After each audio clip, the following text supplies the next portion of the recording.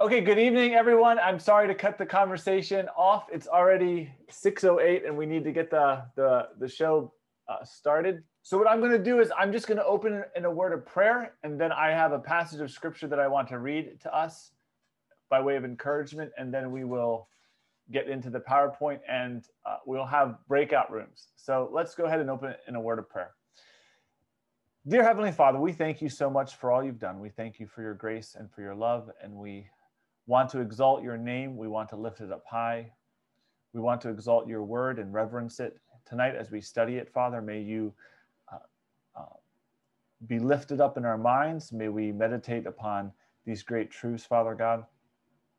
Father, we ask that you would strengthen and guide us. I pray that you would lead us in all truth, and that we would have understanding eyes to see and ears to hear. And especially tonight, Father, that we would understand and recognize the great destruction of sin and how great sin is in the human race, and that you revealed this to us. You allowed sin to increase and to grow, to reveal to us what's in all of our hearts.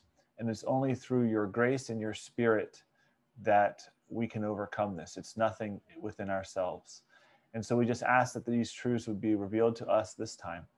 It's in your son's precious name we pray all these things. Amen. Okay, so welcome to Biblical Theology, the blossoming of God's revelation from Adam to Christ.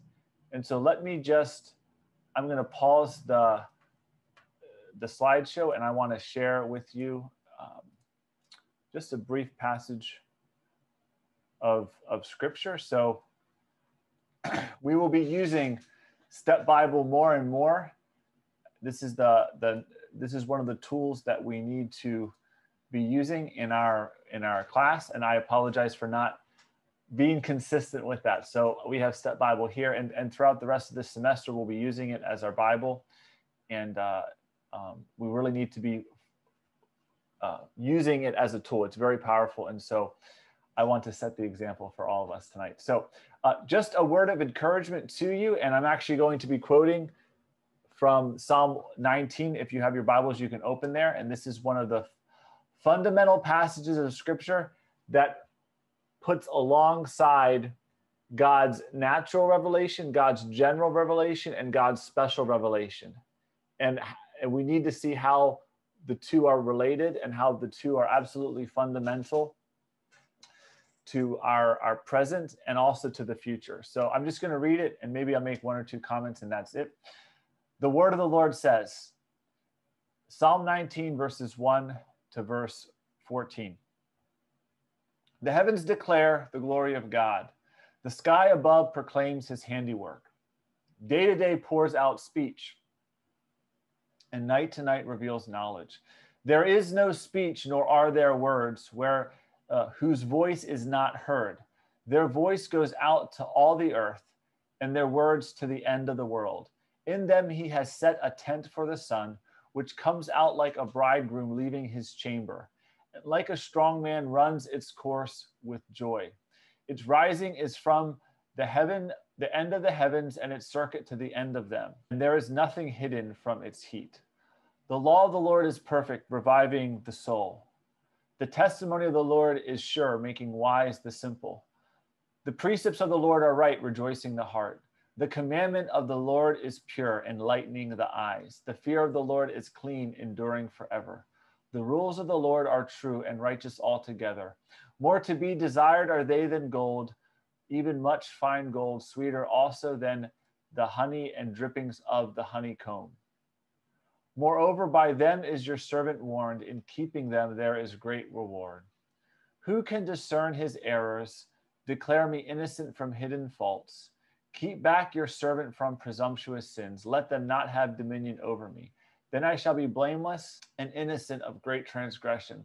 Let the words of my mouth and the meditation of my heart be acceptable in your sight, O Lord, my rock and my Redeemer. And so this is just an absolute profound passage of scripture that really highlights for us that natural revelation is proclaiming in all of creation, is proclaiming God, his glory, his word.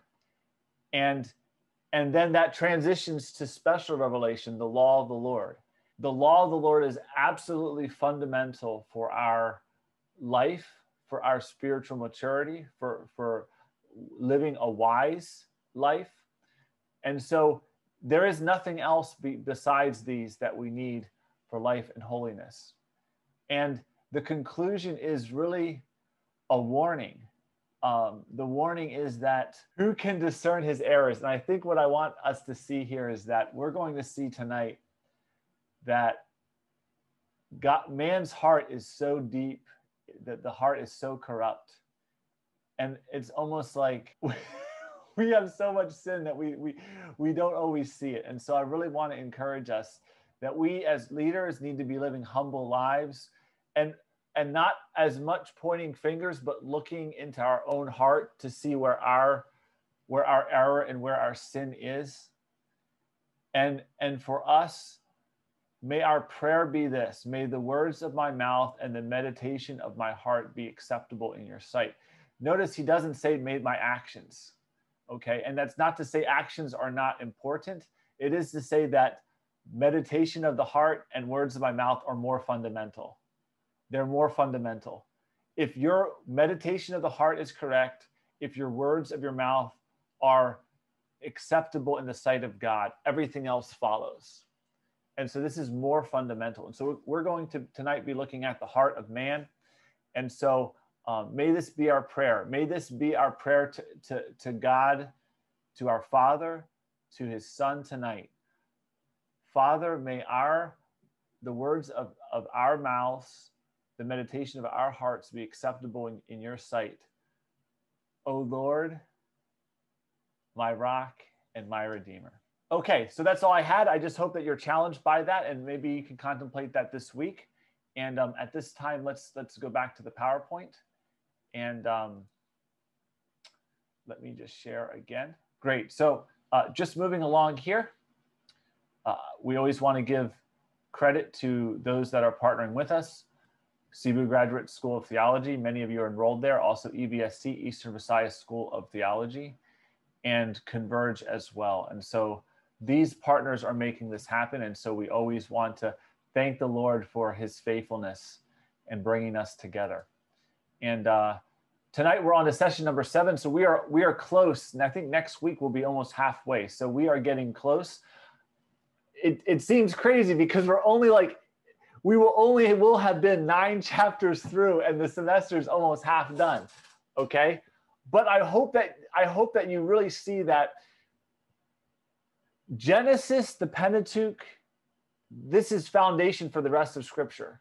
So even though we're still at the foundation, if our foundation is deep, if it's solid, then the building is going to go up so easily. It's going to be a beautiful structure. So we're finishing setting the foundation. And so session number 7 tonight is the mode and content of special revelation during the Noachian period. And so just a brief overview of the session tonight. What we're going to do first is we're going to have breakout session, a breakout room. So you'll be you will break out into groups and you will discuss. And you won't be able to discuss all of the content of your reading. Okay, what I want you to do is each person just to go around the group and I want you to share something that you liked, and then each person can interact, or they can share something that they like, they dislike, and then you can just interact. Okay, so I'm not expecting you to that's why we had the lecture. So the focus of the breakout section, the breakout session is for you to share what you really like, something that was very significant to you, and then something that maybe you disagreed with. And then if you have a question, so I would like each one to be thinking about that. Nothing more, nothing less. Okay. After that, we're going to then discuss, like in the past, we'll have a brief discussion about what was shared in the breakout room. So it really kind of orients us so I can hear what the group, what you're saying. We can answer some questions. And then we'll go into the notes discussing the reading. And we are going to be focusing on some scripture, the scripture as well. That is going more in depth in the scripture. And then we'll just have a breakout room review and closing prayer. And so you'll go back into your breakout rooms after everything is done tonight, and you can have a time of review and also closing prayer in that breakout room. And so that's really I think that's becoming our standard practice. So at this time, let's go ahead and let's break out into the breakout rooms. Okay, let me share my screen. How was it? Give me some feedback. It's mind-boggling. Kulang pa yung time. We need more time, Pastor. Kulang pa rin yung time. Pag discussion, it's always kulang. So if in an ideal world, is 20 minutes enough, or would you still say kulang? Would 20 minutes be better? Kulang. Oh my goodness. Not enough, yeah. Pastor Tim, it was really nice to have ideas. I mean, gathering ideas, hearing. Ang ginawa ko nga lang, I limit the discussion. 1 point and then your question. Kulang pa rin. So maybe what we can do is, anyway, we'll maybe we can, if we can be more disciplined to get earlier, we can give more time. So let's think about it. That's the give and take. My goodness. Oh my goodness. Okay, so let's do observations first. Okay, all right. So let's go ahead. Your observations first. Let's start with group number. Last time we started in the back, so let's start with group number 1. So, Pastor Henry, Kuya Boboy is the leader, and then also Danny. Okay. Go ahead and just share maybe 1 or 2 observations, and then if you have a question, the deck is yours. Okay. One common observation was the one we quoted on page 56. Okay. I quote 2 sentences.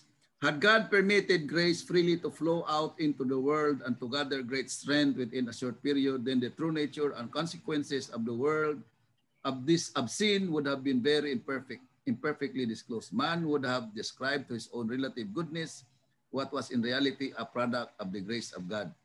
Ang observation namin dito is parang God permitted sin to degenerate, so man will appreciate the need for a redeemer. On my report that I submitted, I relate this to Romans 6:1. Yeah, in Romans 6:1, Paul asked the question, shall we go on sinning so grace will increase? So yun ang observation ko na this is to me, this was related to Romans 6:1. Kay Pastor Henry, ang nakita niya na observation is yung linya ni Cain at linya ni Seth, na sabi niya, kung hindi sila nag-intermarriage, baka mas lalong malala yung nangyari sa mankind. So in English. Had God not permitted the lineage of Cain or the generation of Cain to intermarry with the generation of Seth, the wickedness of man would have been worse than what actually happened. While it was already worse, it would have been much worse if the two did not intermarry. So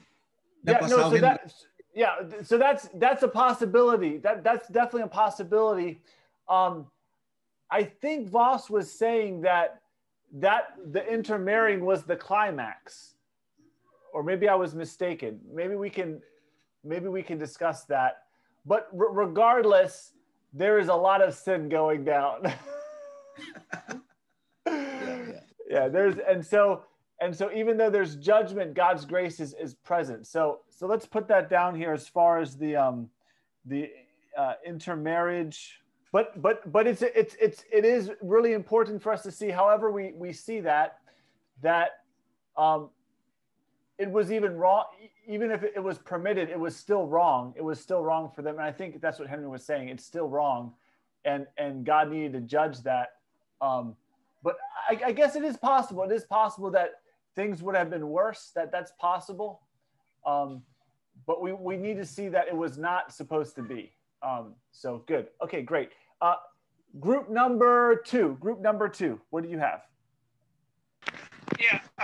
With regards to the observation of Kuya Buboy. So that's also the thing that which I wrote in my in my assignment, that I don't like about Vos, sir. That seems like Vos is much in his exegesis of the Genesis 4 to 9. He just focuses somehow more in the negative or more. He's just focusing more in the negative happening in the 4 to 9 of Genesis. He just recorded more, focused more in the rapid development of sin. Describes the development of the line of Seth in terms of redemption. Then somehow he focused about the pronouncement of judgment. Maybe in the later part of chapter 9, somehow in the middle of the chapter 9, about the capital punishment. Yes, the death or the death punish or death penalty, somehow like that. So somehow Vos is more on the negative aspect of in doing the exegesis of the 4 to 9 book of Genesis. So that's one of my So I will call Pastor Jomar to express his sentiment also with regards to that capital punishment, because he saw something like in the connection between the Genesis and the Leviticus. Pastor Jomar, you are there. Can you explain your side on this, on your stand? Yeah. It's so flattering. You address me as Pastor Sir, yes, but I'm not a pastor. Go ahead. Regarding on Boss' statement, he said, since I'm using the physical book, it's located page 53. He said, but flesh with life, but flesh with the life thereof, the blood thereof you shall not eat. This being coupled with the promise of vengeance from animal reveals the point of view. Since the animals are not devour man after a carnivorous fashion, man also is not to eat animals as wild beasts devour their living prey. So I think this is pointing to the prohibition of eating the blood of animals, because it relate it to from Genesis 9, verse 6. He said, whoever shed the blood of man, by man shall his blood be shed, for God made man in his own image. I think the Leviticus, how they took the prohibition of eating the blood, because the blood is a symbol of life. And it says in Leviticus 17 verse 11, it says, and I have given it for you an altar to make atonement for your soul, for it is the blood that makes atonement by life. I just want to know why Boss relate it to the Genesis 9 verse 6, since Genesis 9 verse 6, it talks about the capital punishment that given by provided by God, so that the people, yung community po is makontained. But since Boss relate to the prohibition of the blood, eating the blood of animals, I just want to know why it happened. So let's discuss that. So what we can at least say is that that's what the text says. So just to be clear here, and maybe clarify your question with me, so I don't want to mishear you, Jomar. So the text says that I've given you 9 verse 2 and verse 3, everything that moves, I've delivered into your hand. As I gave you the green plants, I give you everything. Meaning to say that they can eat animals. Okay. But then it says in verse 4, but you shall not eat flesh with its life, that is the blood. Okay, so that's explicit. So that's almost the identical prohibition command as in Leviticus. Diba? So the connection would be it's the same command. That command is repeated in Leviticus. Are you tracking with me? Jomar? Yes, Pastor Kim. Yeah, so let's discuss that. But is that getting a little bit towards the answer of your question, or what is your question? Can you repeat your question? I didn't really track what you're just asking why he brings up the not eating, the prohibition part of eating blood. Yes, Pastor Tim. My question is why the prohibition of eating the blood of animals connected from Genesis 9 verse 6, or Okay, I just missed yeah. missed I the included text. that. I included that in the report that I submitted. I also made a Okay, comment on. so I'm still not tracking the question. So because the text says that, so the text says you can't eat the blood, and then also it says whoever sheds blood, by man shall his blood be shed. So is your question just a question of why? Is that essentially your question, Jomar and Kuya Boboy, for Genesis 9, 4, and 6? Or is there something else related to that? Mine was not a question. Mine was an explanation why the prohibition was made or was given. Oh, so you're asking why the prohibition, Jomar? That's the question? I think that's the question of Jomar. My question is why it related, or I just missed the verse 4 of Leviticus 17. Oh, so now you're making the connection. So now you're seeing the reason why there's the connection is because it's said there. So is that kind of answering the question then? Why it's then connected to Leviticus? Okay, Siggy. Okay, that's why I would really highly recommend all of us do this. I'm guilty as well. Sometimes when boss says something, just go to the text and look, because I'm guilty as well. Like, you're like, why is he saying that? And then if you just go and look at the surrounding context, he's not going to explain everything. He's not going to go and really go into, because he's just, again, he's at the academic level and he's assuming that you're very familiar with the text already. And we're not as familiar as he is. Kuya Bobo, your explanation, let's discuss that when we get to that section in the future. Okay. Coming back here, I do want to say, just a brief answer to Jesus's observation. I think the reason why Voss focuses on the negative is because in actuality, what is the climax? The climax is in Genesis 6 to 8, in which God judges and kills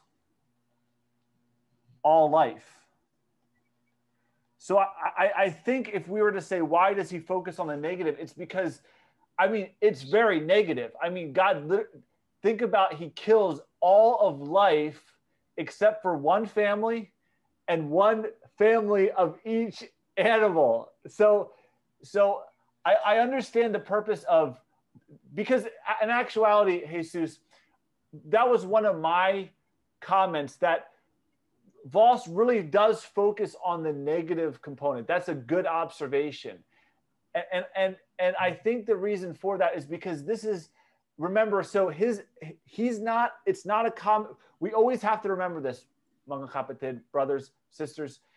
Voss is not giving us everything there is to say. It's not a commentary on Genesis 4 to 9. It's focusing specifically on special revelation and then the new content of special revelation. So it's really very focused. And so the new content of special revelation is primarily negative.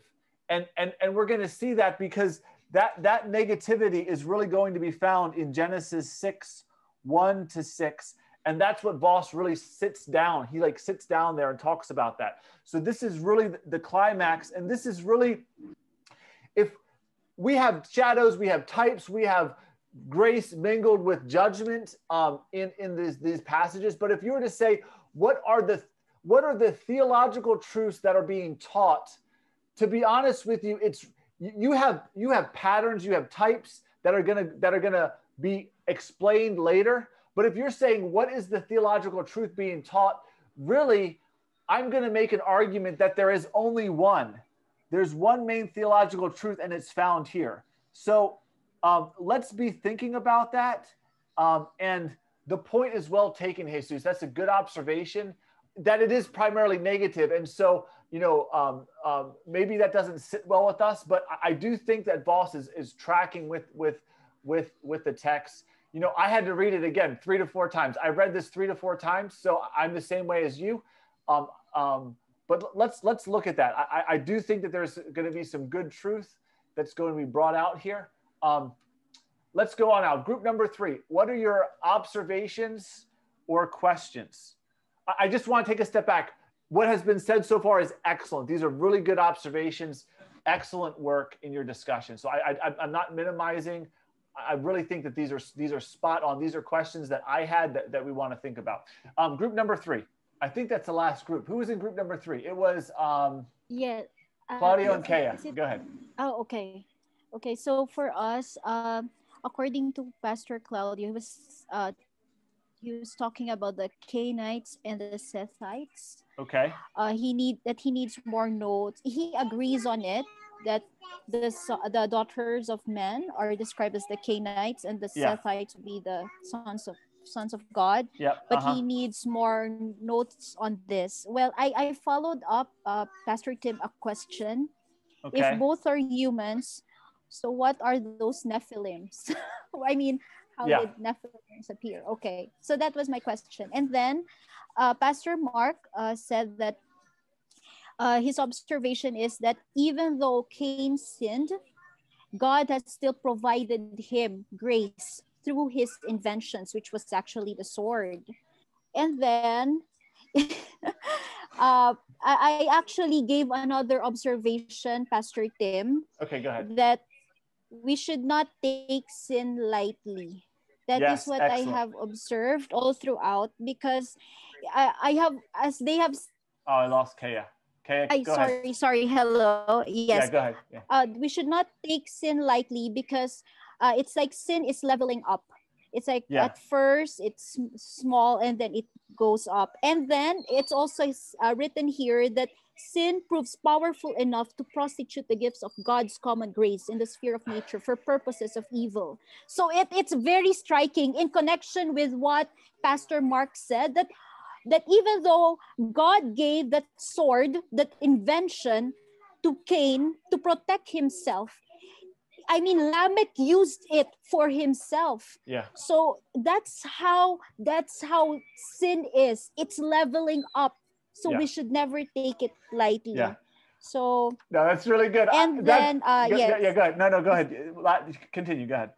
Okay. So I would like to. I don't know if I should disagree or what, but I'm really confused. My question also is. Okay, so the question is. Men or angels? Yes. So, Kea, don't worry, you're in good company. I have gone back and forth on this, and I actually, for a while, my interpretation from last semester was angels. If you go back and watch BT, the Bible's Big Story, it was angels. Voss convinced me I'm back with men. So this would be an example. This would be an example where, like last night we discussed Satan's fall, and I really think we should take the conservative view. It's clear. We should not be debating that as much. This would be an example where we could agree and disagree. And I don't think there's a big difference. Voss says there's a big difference, and there's an issue there. Fair enough. But I don't think it's a big issue. We can talk about that. I think there's a lot to be said. So what I'll just say is that it's debated, okay? And so if you're stressed, I'll give some clues from what Voss kind of implies that kind of push me back to what it's viewing of men, and then a possible answer that I have. So it's very much an interpretation. We always have to remember, brothers and sisters, that again, this is primeval. This is where it's still a mystery. It's still hidden. It's not fully revealed to us. Okay. And so in that sense, we will have answers where the text does not yet answer. And that's fine because God has not revealed everything yet to us. Some things he has. And so let's look at that. So I think those are the groups. So this is great. Thank you for your participation. I'll try next time to give you a little bit more time so there can be more discussion. But the show must go on. The show must go on. So let's go ahead and let's look at the PowerPoint. And as we look at the PowerPoint, we are going to look at this text as well, because I want you to see some things. And I want you to have confidence in Voss. Maybe this was a harder read for you. I did not have the first time I read this, I was kind of like, I disagreed. Like I was like, Jesus, like, why is Voss focusing on this? After the third or fourth reading, I really started to understand. And so, my one professor used to say this: you're always going to get, when the pastor, when the theologian, he's going to give you brick and sand. There's going to be brick and sand. Just find the brick. Get rid of the sand, get rid of the rocks, keep the brick. Okay. So there's going to be things you're going to disagree. There's going to be things that are going to be hard. And so, our goal, and this is really where I want to emphasize this. We're using Voss as a pattern because I do think that he has a lot of good things to say, but we should not be committed to him before the scripture. So if something is not making sense in Voss, and even after class, you don't feel it makes sense, that's fine. You should not choose Voss just because it's Voss. You should choose Voss because when you look at the word of God, you're like, okay, I see that. I do believe this is what the word of God is saying. Okay, let's go with what he says. If it's still unclear to you, you should not choose Voss just because it's Voss. Okay, I want to stress that. All right, let's go ahead and let me share my PowerPoint. All right, so chapter number 5, the mode and content of special revelation during the Noachian period. Okay, and so what I do want to say by way of introduction, as I mentioned before, he's not saying everything there is to say. And I think if we have that expectation, it'll make a lot more sense. He's giving us something new. And so what is that new thing that he's giving? Number one. And number two, the reality is that if this ends, in the judgment of Adam and Eve, they were all judged, but no one died. There was this grace. This judgment ends in catastrophic death. So in many ways, this judgment is at a whole different level than Adam and Eve's judgment, even though they still will die. There's a promise of eventual death. In this judgment, life is taken like that. We are continuing in part number 3, the history of Revelation. And so we're on part number 3A, the mode and content of special revelation in the Old Testament. And we're on to point number 3, the mode and content of special revelation during the Noachic period. And what we're going to do here is just the overview of what we'll be looking at. Number 1, we will have an overview of this period. So we'll look at some big picture ideas. We're going to look at the progress of revelation climaxing in judgment. So this is the direction of the text. It climaxes in judgment. And so we should be expecting revelation to be moving along that realm. This is not a situation where there's a lot of goodness and man is growing in obedience. It's that there's a lot of badness. All of mankind is sinning except for, as it turns out, a very few amount of men. The line of Seth, and by the time of Noah, he's the last. So this is not a time period of spiritual revival, of spiritual growth. This is a time period of spiritual degradation, destruction, and pure wickedness. Okay. Then there is this this cataclysmic judgment, but then there is this saving and preserving of the human race and creation for something greater. And so then we transition into the Noachian Revelation. So that's the next big part of this portion here. And then I am adding connections back to Genesis, Revelation connections. Revelation foundation. So I'm highlighting some of those themes that Voss brought out in Genesis. He didn't necessarily explain, but I'm going to highlight them for us. And so Voss is focusing on new content, but I'm going to be taking some of Voss's principles, the principle of life, of death, of temptation, of judgment mingled with grace, and we're going to highlight some of those things. E is also going a little bit deeper. So I'm going to add one other new concept. I don't have E here. It'll be later in the slide, but we're also looking at this one new concept that we'll be looking at. There's echoes of it in Genesis. It's more distinct in especially Genesis 6 to 9.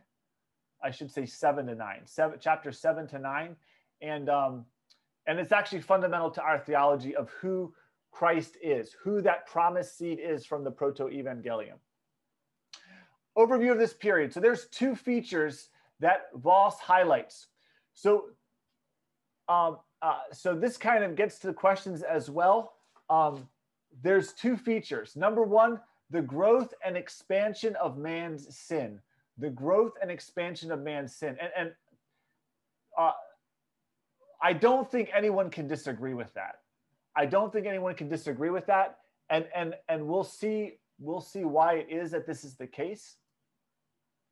And then number two, the level of corruption of the human heart.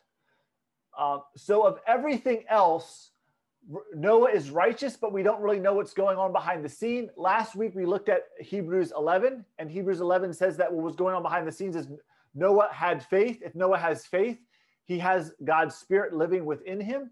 And he's, so, you know, when we look here, that's not really clear. What is really clear, if you read, and this is why I had you read the reading that you did, that you had to do the scripture reading on Genesis chapter 4 to 9.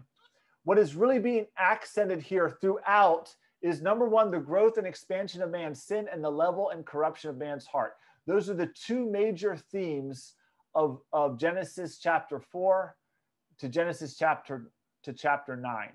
And I want to try to prove it to you tonight and highlight those things. And there is a positive component. So we do see this judgment mixed with grace, but fundamentally the two main features are this negative. And these 2 points are brought from Voss, and I agree with him on that. You really see the sin of Adam and Eve, and even Satan is small compared to what will happen in the future. And the issue of the heart, Voss says this: before the work of redemption is further carried out, the downward tendency of sin is clearly illustrated, in order that subsequently, in light of this downgrade movement, the true divine cause of the upward course of redemption might be appreciated. So what Voss is not saying, what the word of God is not saying, is that God is endorsing sin. Okay, that's not what's being said here. What's being said here is that God could have sent the Messiah right after, right? Seth could have been the Messiah and it would have all been over. But instead, God waited for the fullness of time to send his Messiah.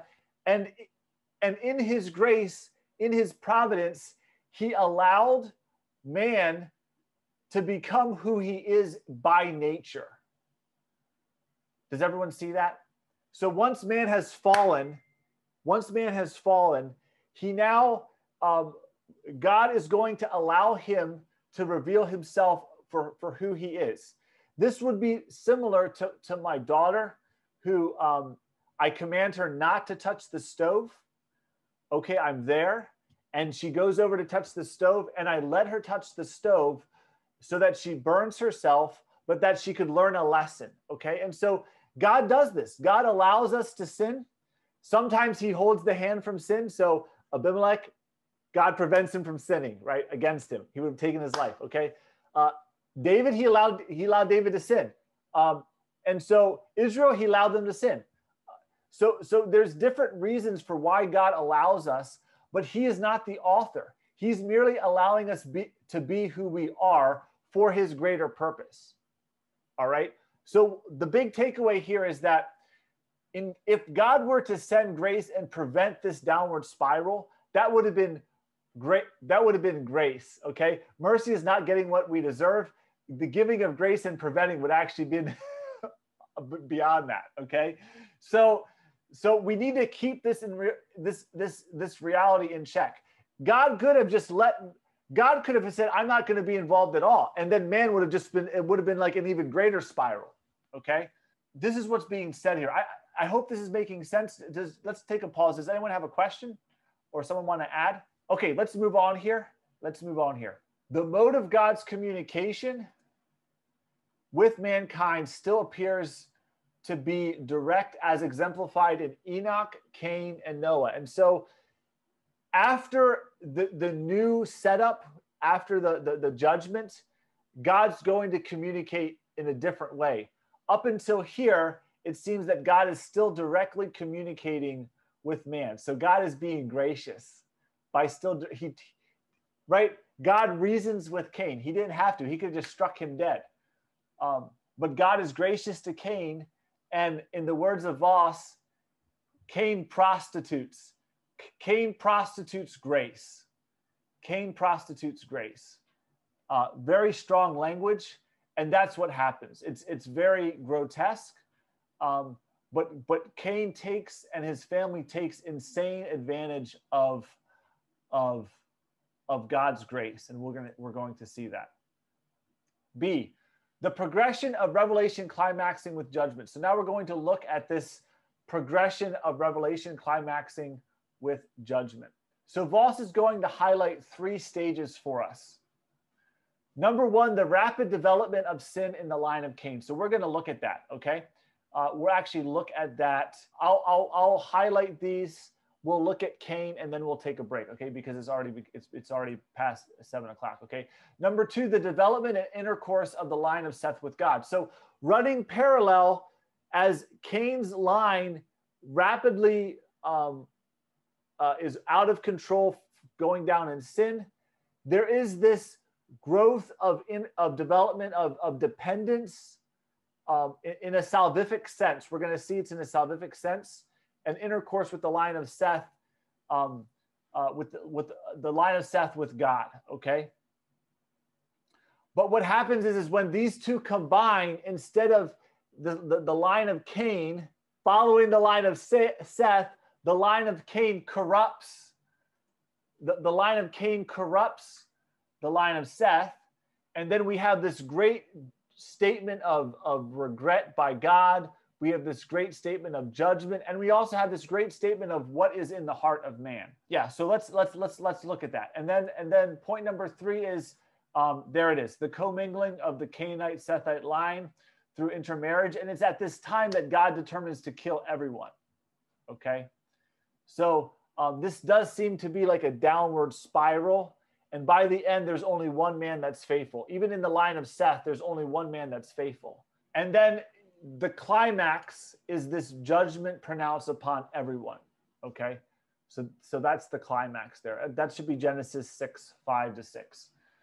Okay, so this is the 3 stages that climax with judgment. Okay, so it seems to be this spiraling downward effect. Yeah, it's really clear that at least in chapter 5 of Boss, he emphasizes the judgment. Yeah. The actual judgment. Just learn that Voss is. We cannot understand Voss when we read it. Today I read, a page so and so, and then we will continue later. But if you look at you finish that whole chapter and connect to the first chapter, you can see that even Voss is not really focusing on sin, but he also concluded with God's grace. Yeah. Actually in my book, I'm reading the physical book in page 65. He laid down 2 things that I have observed. Number 1, the judgment of God is always in the virtue of his sovereignty, sovereignty, and the reason why he pronounced judgment in chapter 4 to 9, or judgment there, is because the majesty, as according to Voss, the divine majesty is assaulted. Yeah. Is assaulted. Because if you look at also the chapter 14, you can see that man or Adam himself sided with Satan. Yeah. So yeah, so that's why culminates. So No, that's a good observation. And so in this line of Seth and the line of Cain, we should be thinking about one line is sided with God and the other is actually Satan is working behind the scenes in this seed as well. And so maybe that also gets at answering the question about the Nephilim, the fallen one. So great observation, Sonny, and good. Anyone else want to add? Anyone else want to add? I am convinced, Pastor Tim. What's that about? About it, either it's men or angels. I'm going for men. They really are men. Yes, and then I have seen here. I have understood now how God got so mad. I mean, his wrath. It's because it's really an insult. The commingling. Now I understand it. Yeah. Thank you. Yeah. You're welcome. So let's go deeper. Go ahead, Bombay. Initially, that was also my long-standing question when I started reading Genesis. Why did God allow this to happen without any interruption, and then only up to the time of Noah did he said, okay, that's enough, and then allowed again sin to deteriorate again and again, and they say, okay, it's time for the Messiah to come. That was also my very, very hard question then, and it seems I could not fathom the answer every time they explain something like that. But somehow it seems there is now a better explanation that boss is offering. Yeah. And it's even more difficult to accept that God allows it to happen because he has a purpose, a grace. That's the mind-boggling logic. Why would sin deteriorate to that level only to appreciate God's grace? That's a mind-boggling logic. No, it's hard. And so there's two levels, right? First, the first level is trying to understand what. So you're asking the question, what? And then once you have that answer, it's like, why? So once we recognize this is what God has ordained, the question is really like, at the end of the day, it's a question of faith. Do we trust that God is more wise than us and his way is more perfect? And can we rest in that? Or will we assume the position of God and judge his actions? That's hard. That's hard, but that's where it comes down to. Okay, let's go back and let's look at the text. So I want us to see, I want these four major points. I really want to see this in the text, and I want to draw some highlights to you because I do want us to really see this. These are great statements, and maybe someone will say they're great statements, but do we see this in the text? And I want us to really see this in the text. So let's go ahead. I'm going to open your Bibles now if you have your Bibles with you. And okay, so everyone can see Genesis 4. Okay, so I'm assuming most read, so I'm not going to reread. We don't have the time. I'm just going to go through and highlight some things. And some things that I highlight will be the same as if you took the Bible's big story. Some of those things are the same, will be similar, okay? Because there's overlap here, okay? We are focusing on God's revelation and this storyline, okay? So just looking here, Genesis 4:1, we have this statement, I have gotten a man with the help of the Lord. And so this here is really signifying, the faith of Eve. It's the Lord who's helping her. And that's going to be different than what we'll see with the line of Cain, okay? And also this I have gotten, that's a reference to the offspring. So here we're seeing faith and trust going on, okay? Coming down here, we see there's this, we don't have a lot of information, but we have this, we know there's a command that we need to be offering to the Lord. So Cain brings an offering, and so does Abel. And all we know is that God accepts Abel's offering, but does not accept Cain's offering. That's all we have. That's all we know. There's not much more. You see here that God in his grace, the Lord in his grace, this is grace. This is grace, and this is special revelation. Does everyone see that here? God is warning him about, now look at this. God is warning him about sin and this desire that seems to be internal in man's nature. Okay, and there's this call to be disciplined. Okay, we don't know much more than that. But this is God revealing and giving a warning to Cain, okay? Cain does not heed the warning of God, and Cain goes out and he kills his brother. Okay? The Lord comes, just like Adam and Eve, right? The Lord comes. What did you do? What happened? What happened, right? What happened? And here there is no hint of remorse, repentance, or even acknowledgement. It's like there's no regard. And in many ways, this is worse than Adam and Eve. Does everyone see that?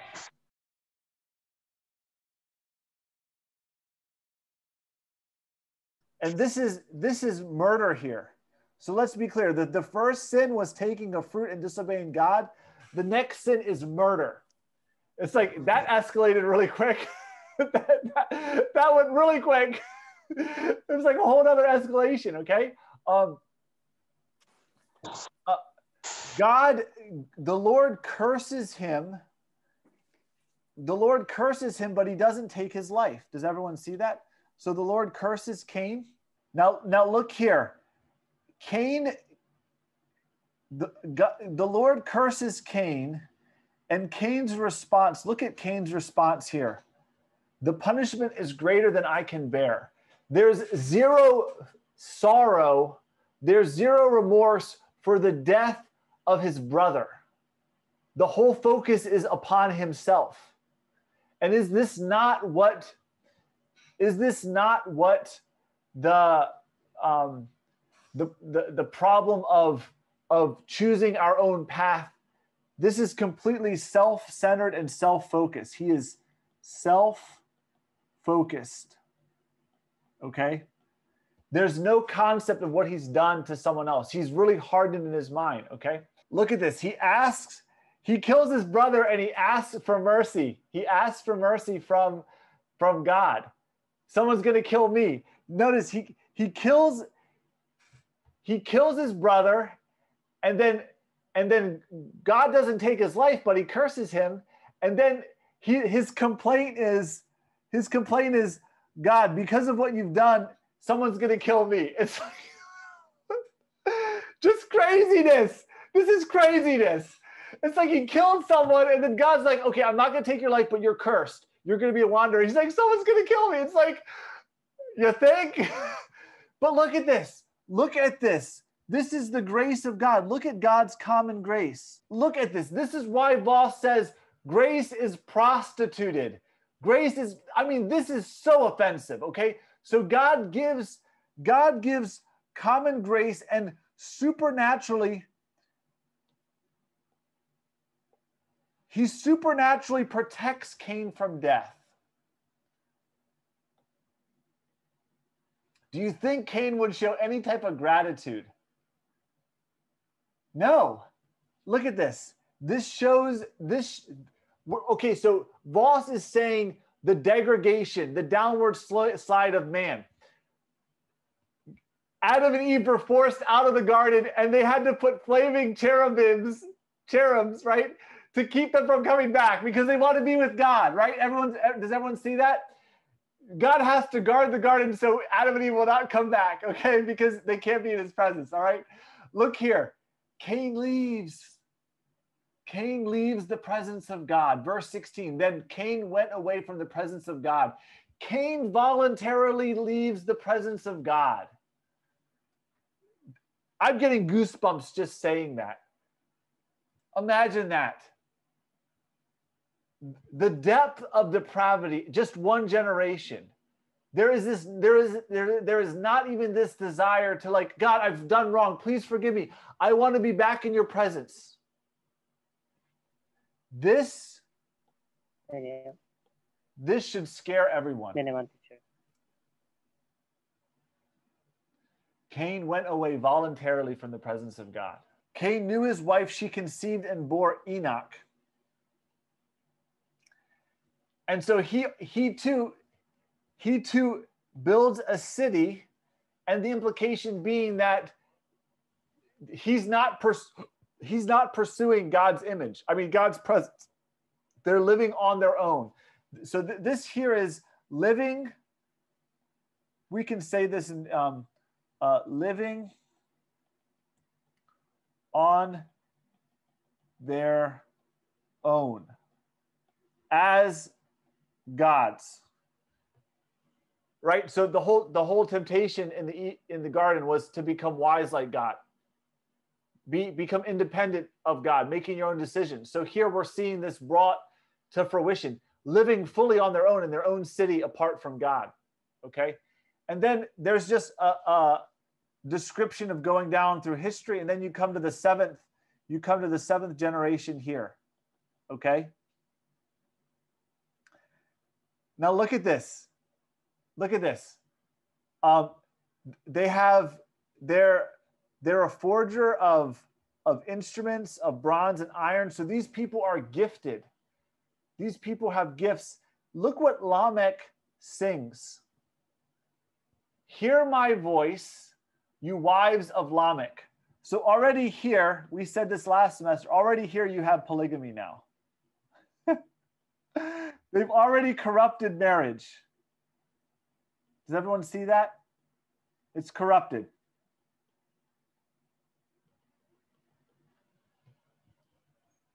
Right? Therefore shall man leave his father and his mother and shall cleave unto his wife, and they shall be one flesh. Jesus reiterates that. God's design, God's law, God's command, God's revealed will is one wife, one man. And here we have polygamy. So every aspect is being corrupted. Okay?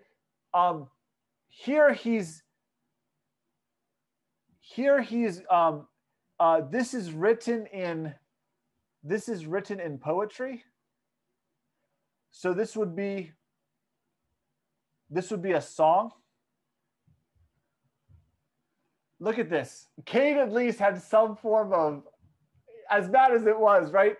Here he says, I killed a man for wounding me. And you know, we could look at the different interpretations. We could say essentially this is like offending me. So at least with Cain, there was deep bitterness that God was accepting his brother and not him. At least Cain is striving for the affection of God, okay? And so that mattered to Cain, and when God did not accept him, it led him to murder. So not to justify in any way Cain's act, at least you could say, okay, it was a big deal. God didn't accept him. Of course, there's something bad in his heart. Fair enough. But at least he's striving for something great, being accepted by God. Here, this is just offense. He's killing out of offense. And there's absolutely no remorse. He's actually saying if Cain's revenge is sevenfold, Lamech's is 70-fold. This is pure pride, boasting, no fear of God. So chapter 4 is rightly called we could say big picture here, chapter 4, the downward, that's what Voss used, downward slide of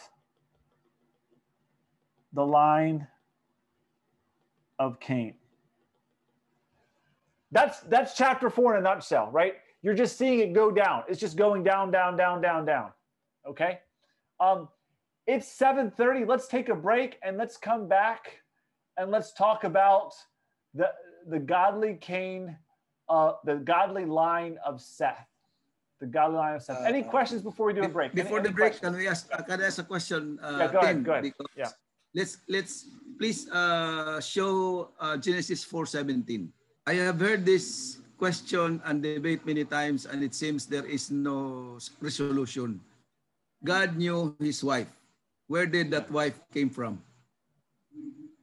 Yeah. So liberals would say, see, there's more than one people. There's other races. This is not literal, et cetera, et cetera, et cetera. My perspective is this, and maybe you'll accept it, maybe you won't. For sure, Adam and Eve had more sons than Cain, Abel, and Seth. They probably had hundreds of sons. To say that Adam lived 900 years and only had 3 sons, it's not possible. It's just not possible.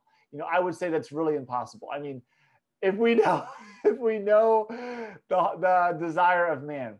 So what I would say is that there's probably a lot more children. And this is over years and years and years and years, hundreds of years, okay? So there's a lot more children that's not being described. And the reason for that is these are like patriarchs. These are like leaders in the family, but it's not comprehensive. It's most fundamental, but not comprehensive. And so for sure, I could see Cain, when he left the presence of God, taking one of maybe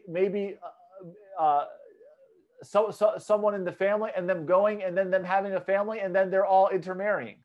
So maybe you don't like that answer, but the bottom line is this, Kuya Boy. If it was important for us to know, the word of God would have revealed it to us. The fact that that is not on the purview of the author, nor in the rest of scripture, I would say that's a very interesting question. We could discuss it, but I think that it's a question that's in the background, not in the foreground. And the other thing I would say is that it's only debated in a modern context. I really haven't seen it debated in like Jewish context. No doubt Jewish people would have had this question unless they recognize these are leaders in the family and it's not comprehensive. And I think that's the most reasonable thing. And if you think about it, think about this. Within 100 years, you can have a lot of children. Once it's multiplying, within 200 years, you can have, everyone's multiplying a child a year.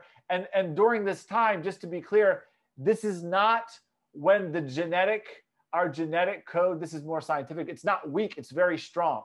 So we are becoming more sickly as our genes spread out. And I'm not a genetic expert, but I'm pretty sure that when you go back in time, our genetics were much stronger. And the proof is that you could intermarry way back when and not have all the genetic defects that you have now. And so I'm not a scientist in the area of genetics and biology, but I would say that there was probably a lot less death in childbirth and children dying just because they were just perfect and then they just fell. And so, they're living 900 years. So their genetic code is much stronger. Their genes are much stronger. So the growth can be exponential compared to today. And that's just beyond. Any other questions or comments or follow-up? Yeah, I think we should see that. But I do think that these are more highlights. We need to be thinking these are highlights. This is not a historical account in its most literal, like giving us comprehensive information. It's giving us fundamental information, not comprehensive. Fundamental, not comprehensive. So really good question, Kuya Boy. Really good question. Anyone else want to add? Anyone else want to add before we take our break? So now we're on to Genesis chapter 4 into chapter 5. So we're going to look now really briefly at all of chapter 5. Okay, so the first major point, just to review what Voss says, it describes the rapid development of sin in the line of Cain. And I think we clearly see it, and that's being accented in the context. Okay, I think that's clear. And so now the second major movement is the development in the line of Seth. So let's look at how the line of Seth develops. Right now, we don't know how many. We're not looking at quantity of people. We're just looking at quality. That is, sin is, if everyone can just check there.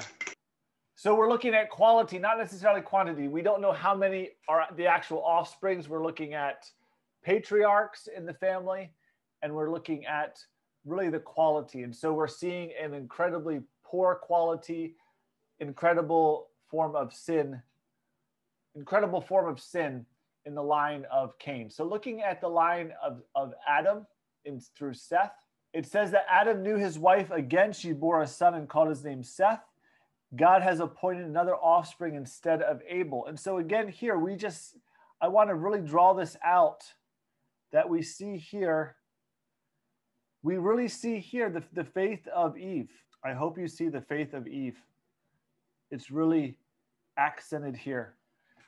She could have hated, the context describes bitterness in different individuals. All that we know here is the faithfulness and the faith of Eve. Okay, what we see here is this very interesting phrase.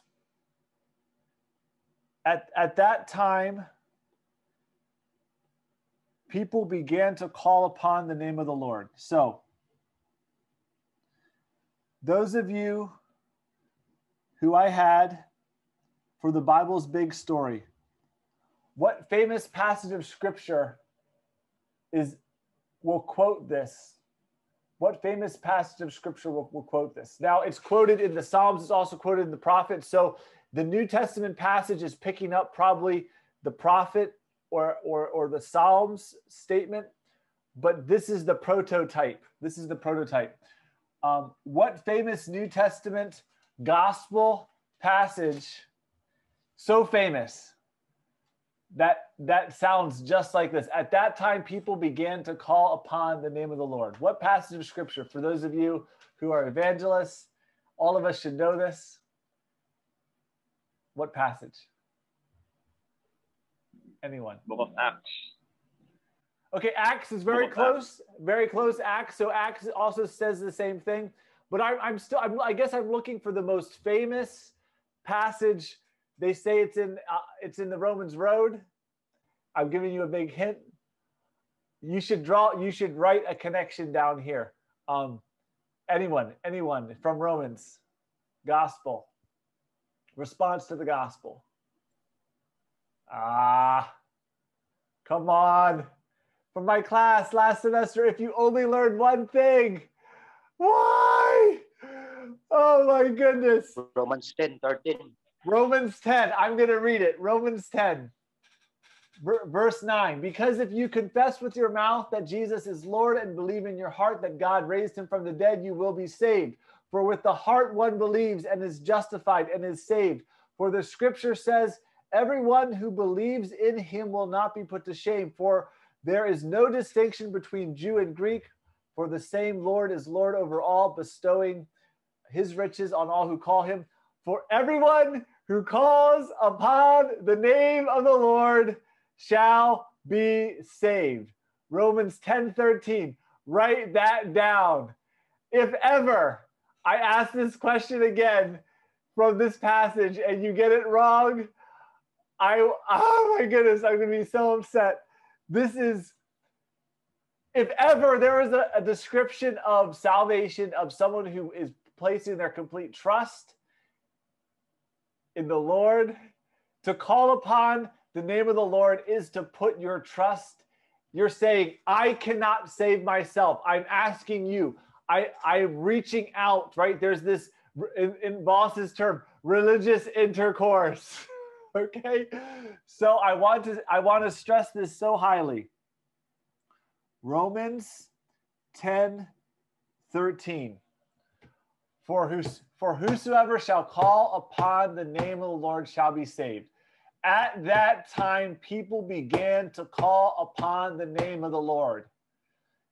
This is a reference to what Hebrews 11. You can also write Hebrews 11 here as well. Here, the outward call is a sign of the inward faith. Okay? This is exegetical. Okay? And so what I want us to see here is that there is no other salvation. Salvation is by grace through faith alone. Okay, everyone tracking there with me? And we see it in the most earliest fundamental stage of Christian history. It's here. The New Testament is not a second way of salvation. It's not a new gospel. It's here. You can see that. Okay, so I want to stress this. I want to emphasize this. Never, ever let me catch you. I ask you, and you do not know the answer. Everyone needs to know the answer. Okay, you need to memorize this. Memorize Romans 10:13. There's a lot of references like that throughout the Old Testament and the prophets and the Psalms. But Romans is the most famous and the climax, and this is the beginning. Okay, I should go like this. So it's Genesis 4:26. It's pointing to Romans 10:13. Okay. All right, I'm going to move on. I'm sorry. I beat my dead horse. I beat the dead horse. Okay. Next, we see here that when God created man, he made him in his likeness. So here we see a connection of man being made in the likeness of God. And look here, we have a connection here with a son in his own image. So if we're looking here, just so that everyone's tracking here, God has made man in his likeness, and then man fathered a son in his likeness. Okay? And it's not Cain. It's Seth. Does everyone see that? So with these connections here, maybe this is not as clear as you would like. We could say explicitly in the text. This is one of the reasons for me changing my position on the sons of God, that there is a connection in God to man, to Seth, where we could say the sons of God. Does everyone see that? And it's not, Cain is not here. It doesn't refer to Cain. You would have thought Cain would have been placed here, but it's not. Okay?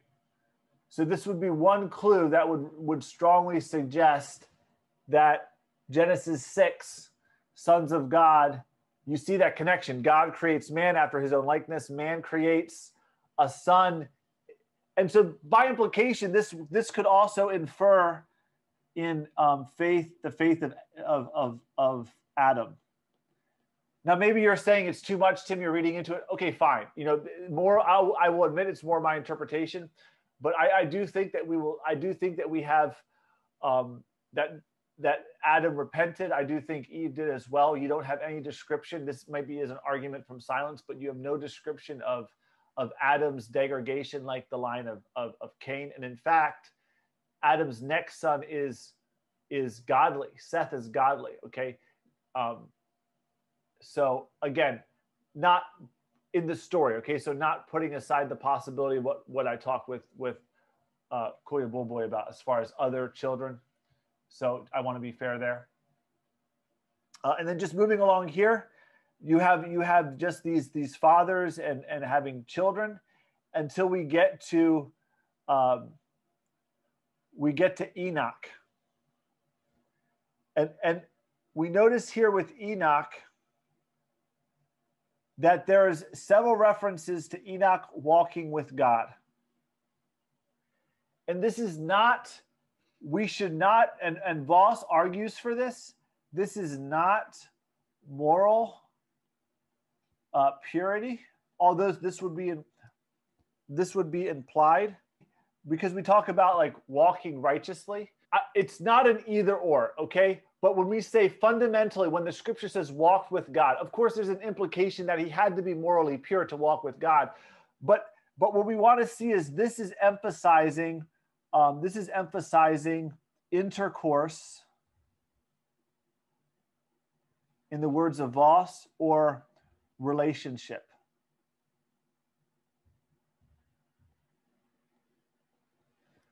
Everyone tracking there with me? And so this is in the same sense of, we could talk about presence of God. So God walks in the garden, and it's stated twice. Okay? So of course, if this is fundamental, there is a sense in which there must be, of course, righteousness and morality, right? Cain's a profane man. Lamech is a profane man. So I'm not saying it's an either or. I'm just saying what's most fundamental. What is this implying? And it's not fundamentally that he was just morally pure. Okay. And that's what Voss brings out. What this is emphasizing is Enoch is in divine intercourse with God. He is communicating with God. Is everyone tracking there with what's being said? Moving along here, you have more people that are Methuselah. Then you have Lamech, and then what he names his son Noah. And I want to get this right here. Noah sounds like rest. Yeah, okay, that's what I thought. I want to make sure. Yeah, so it sounds and means rest. Okay, and so think about the faith. This is huge faith of the father, right? He believes that Noah is going to, and then he says this explicitly. Does everyone see that here? This is belief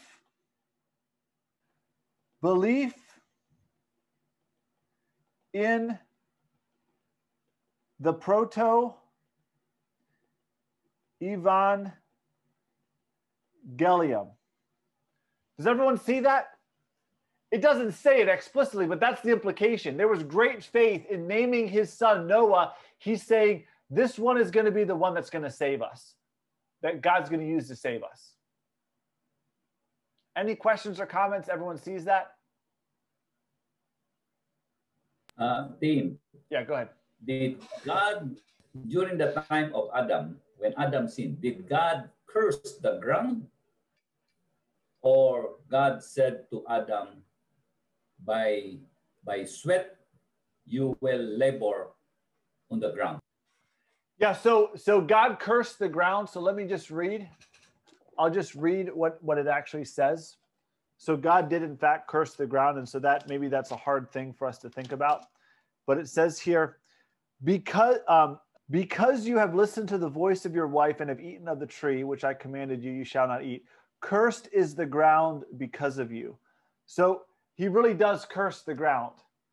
Cursed is the ground because of you. And then it talks about how it's going to produce thorns and thistles.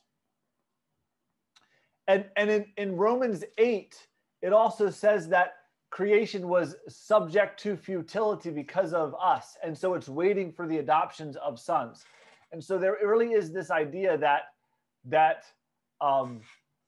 creation was cursed because of man. Because remember, creation is underneath man's, all of creation and man were under the Adamic covenant. And when man falls, that curse is extended to all. So it's mahirap talaga. It's really mahirap.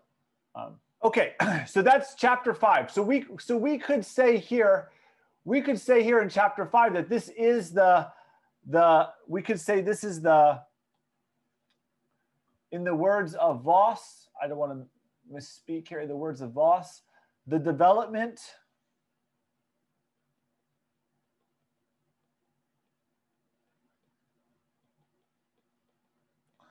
of the godly line of Seth. Everyone sees that, right? Everyone sees that. So chapter 4, incredible sin. Chapter 5, we're seeing we don't know how many, okay, but we're clearly seeing that there is a godly line that's doing what's right, that's in relationship with God, okay? Chapter 6, now we're going to really get to the heart of the issue, okay? So this is hard. We're not going to say everything there is to say. I'll highlight some of the things. Looking here, Voss says that the sons of God, this is the godly line of Seth. And that does make the most sense. That makes the most sense because we saw Seth as coming from man, coming from Adam, and Adam coming from God. So that makes sense. And we also know theologically that angels cannot procreate. And this is the daughters of man. So this is the connection that Voss brings out. The daughters of man, if you recall, man, or we could say Cain, is aligned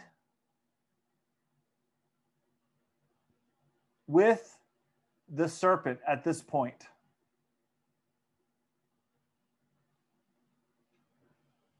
Is everyone tracking there with me? Whereas the godly line of Seth is aligned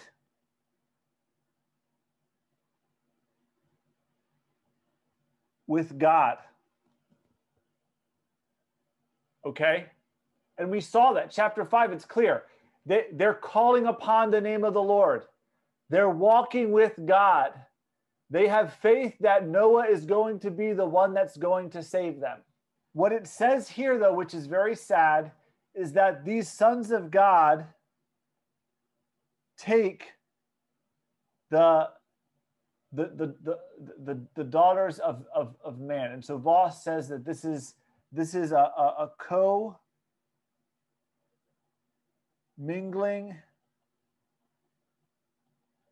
marriage. Now, many people will say this is a reference to angels. And I held this position up until just recently, okay? And when you read the New Testament, it does seem to indicate that this was strange flesh. So there are issues, there are interdependent issues, intertextual issues. So, you know, if you feel it's more angels, that's fine. But it does seem to be that God's godly line, the godly line offspring from the woman, that is those aligned with God, marry the daughters of man, those that are aligned with the serpent. And it's because of this, it seems to be perhaps the capstone of sin. And you could say, well, why is that the case? Because of this, if you look here, because of this, God's response is, my spirit will not abide with man forever. So do you see, this is God's response to this behavior.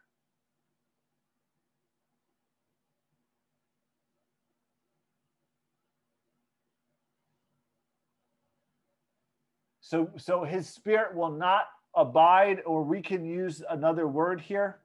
This is what Voss will say. This would be remain. And ultimately what Voss brings out is that what the Bible teaches is that man's life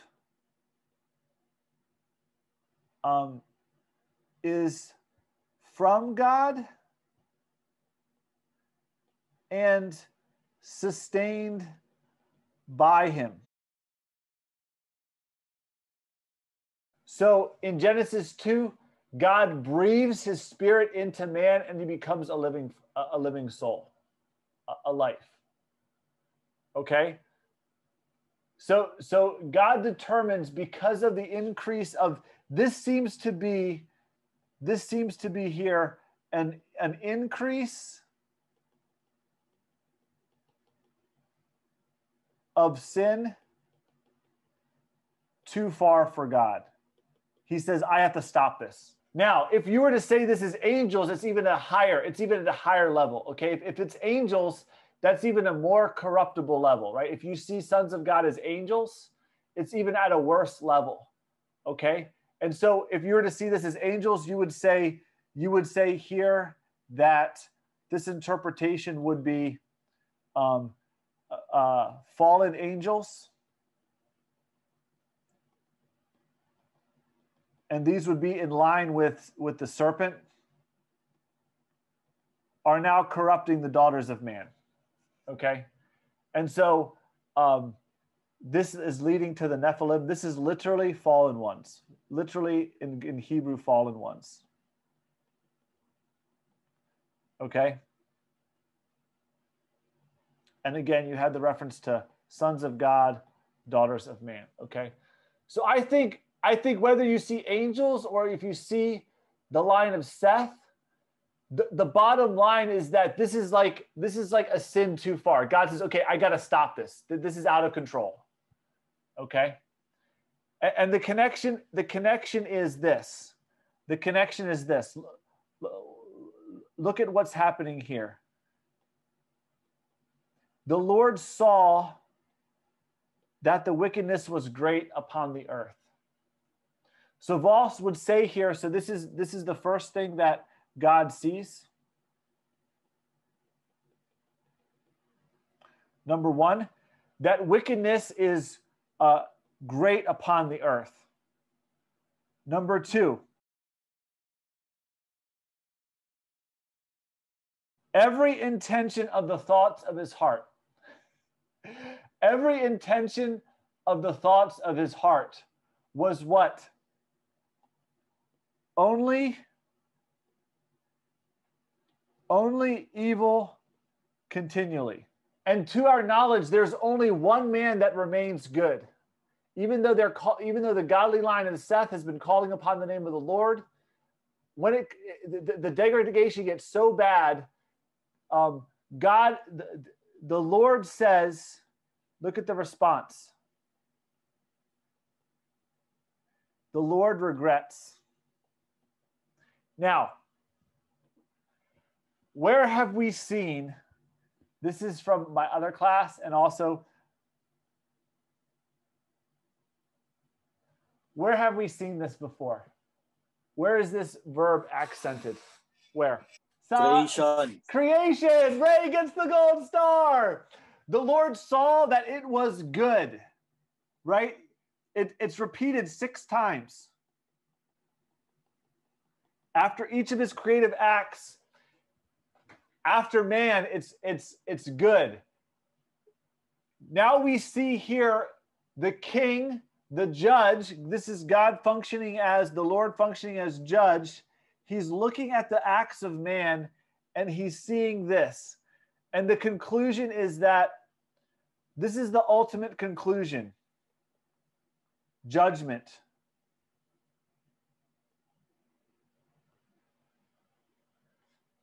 But there's one exemption, right? But Noah found favor in God's eyes. We could say this is also grace. The word is grace, the Hebrew for grace. So coming back up here, what I want to focus upon, I don't want to get into a big debate over who the sons of God are, okay? There is significance in what they are. We can go back and forth. What I want us to focus upon is this.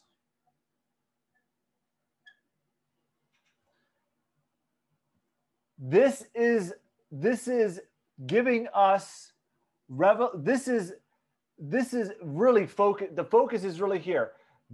God saw the wickedness of man was great on the earth, and that every intention of the thoughts of his heart was only evil continually. And therefore the judge must act, and he must bring judgment. Okay? But what I see here is that this is a climactic statement, and this is fundamentally revelation to us concerning the condition of mankind. Now, people will say, oh, it's just in this era. It's just in this era. It's not all the time. But after the flood, look at what the Lord says. I would make a reference here. After the flood, the Lord says this. Chapter 8, verse 21. When the Lord smelled the pleasing aroma, the Lord said in his heart, I will never again curse the ground because of man. For the intention of man's heart is evil from his youth. So this is not a unique situation. This is fundamentally our state. This is for all men. So Genesis chapter 8, verses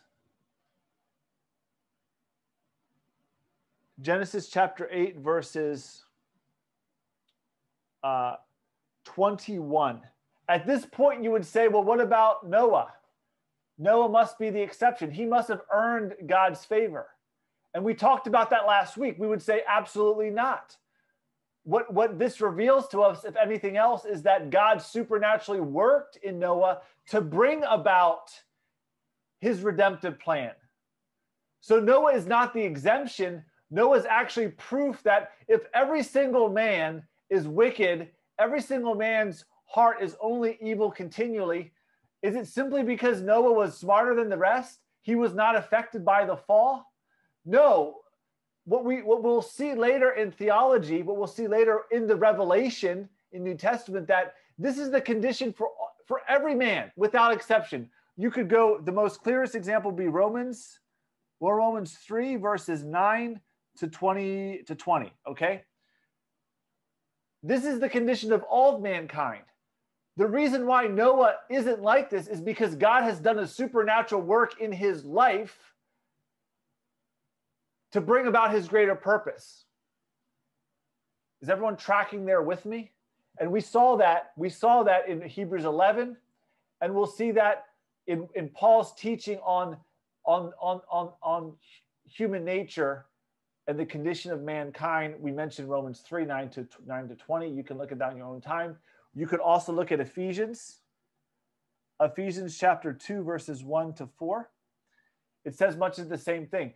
Jesus talks about the hardness of man's heart as well, okay? So we would not say Noah is the exemption. We would say, wow, we see the work of God supernaturally in Noah to still save, to be faithful to his promise, to redeem mankind, okay? Any questions? Let me take a step back. Anyone that want to ask a question? Is that making sense? So Tim, looking the text or the context of this chapter, yeah. I don't know if I'm right, but was Noah a descendant of Shemites? You know, those who call the name of the Lord during that time. Well, so Shem is the son of Noah. Oh yes. Yeah. So Noah's so Shem would be a follower of Noah. Good to be thinking. The things that described in chapter 5, the one who calls on. Oh, Seth. Yeah. So yes. Sorry. No. Okay, I got you. It was just a typo in our mind. So clearly. Yeah, clearly, because you have the line of Seth. So Seth, and then you have the genealogy in chapter 5, and the conclusion of the genealogy in chapter 5 is Lamech, and then giving birth to Noah. So absolutely, Noah is in the line of Seth, and there's no indication. Go ahead. Yeah, so it really makes sense that Noah found favor, and that's actually it fascinates me, the word favor there.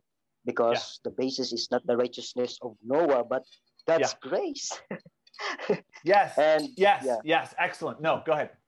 Yeah, that's true. I just want to, make a No. And the other sure. thing too, yeah, the preceding context is in chapter 5 is that they're calling upon the name of the Lord. So, so faith is present. Faith is preceding the good, anything good. Noah being righteous and blameless, it's because of his faith. It's because of his trusting and in relationship with God. The work of the Spirit is working in his life. All right. We can't ignore those other things. Number one. Number two, in the New Testament, we clearly see the revelation of what is the condition of mankind. So we wouldn't say that it would be incorrect to disregard all of the biblical theological framework, the explanation in the New Testament, say, well, no. In reality, Noah was actually he was perfect. He was good. He did it. He earned his own salvation. You could not say that. It's going against everything. It's going against the context. It's going against the framework and everything. So I want us to see this, because there are people that will say that. They will say that no, Noah earned his favor with God, and we would want to say absolutely not. There's so much presupposed there. Yeah. Great.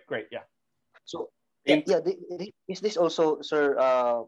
You could also see in this text that the author wants us to see that God really chose a remnant, or in His divine choice, really choose certain people to be His own people, like that. So what we want to say, Sonny, divine election. So what we can would we want conclude to that way as we read this, especially when we look at this as how the New Testament. Well, so what I want to say, so, I'm sorry, Sonny, you're cutting out. I'm sorry, I'm interrupting you because you're cutting in and out. That's a great question, Sonny. What I would say is that the text is not super clear. That will be revealed later. Okay. What we want to say is that at least we have echoes. We have evidence of, okay, yes, no, Noah is someone who's calling upon the name of the Lord. Noah is someone who's trusting. Noah is someone who's obedient. And if he's obedient, he must have faith behind the scenes. But the text isn't emphasizing that. It's not clear yet. So that's why when Ray, ask your question, and then I'm going to go to a conclusion. Ray, go ahead, ask your question. I think there's an observation. Yeah. So prior to the fall, everything that man knew was good, right? And when they ate the fruit of the knowledge of good and evil, then it was not beneficial at all for them, because at the end of the day, they choose evil, right? Yeah. So I would say I would observe also from the pattern from which the sons of God get married to the daughters of men.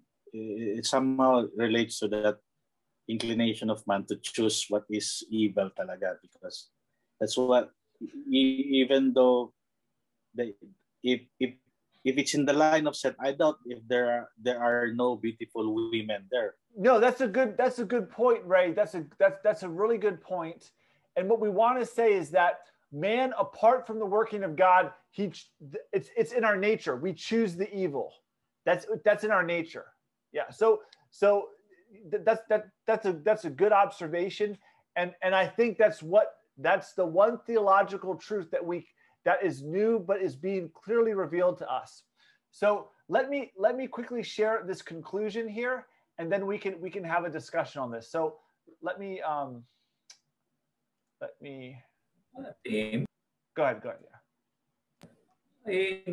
I was wondering, how did Noah and his family isolate themselves from being corrupted? Are they living separately away from the civilization? No, that's a good question. I mean, I don't think that's the case, because in Peter calls Noah a preacher of righteousness. I think he was preaching truth and righteousness to the people, and they weren't hearing. And I think that the only thing that protected them, the reason why they were faithful, was because of God's supernatural work of the Spirit in their lives. we see that later. We see that later, that it's only because of God's Spirit that these men do great things. David is full of the Spirit of God, especially in the New Testament. So my answer, Henry, is that I think that for sure he's separated in that they weren't taking the children, they weren't engaged in the line of Cain. But I think that they were present with the people in some sense, because he's preaching righteousness, according to 1 Peter.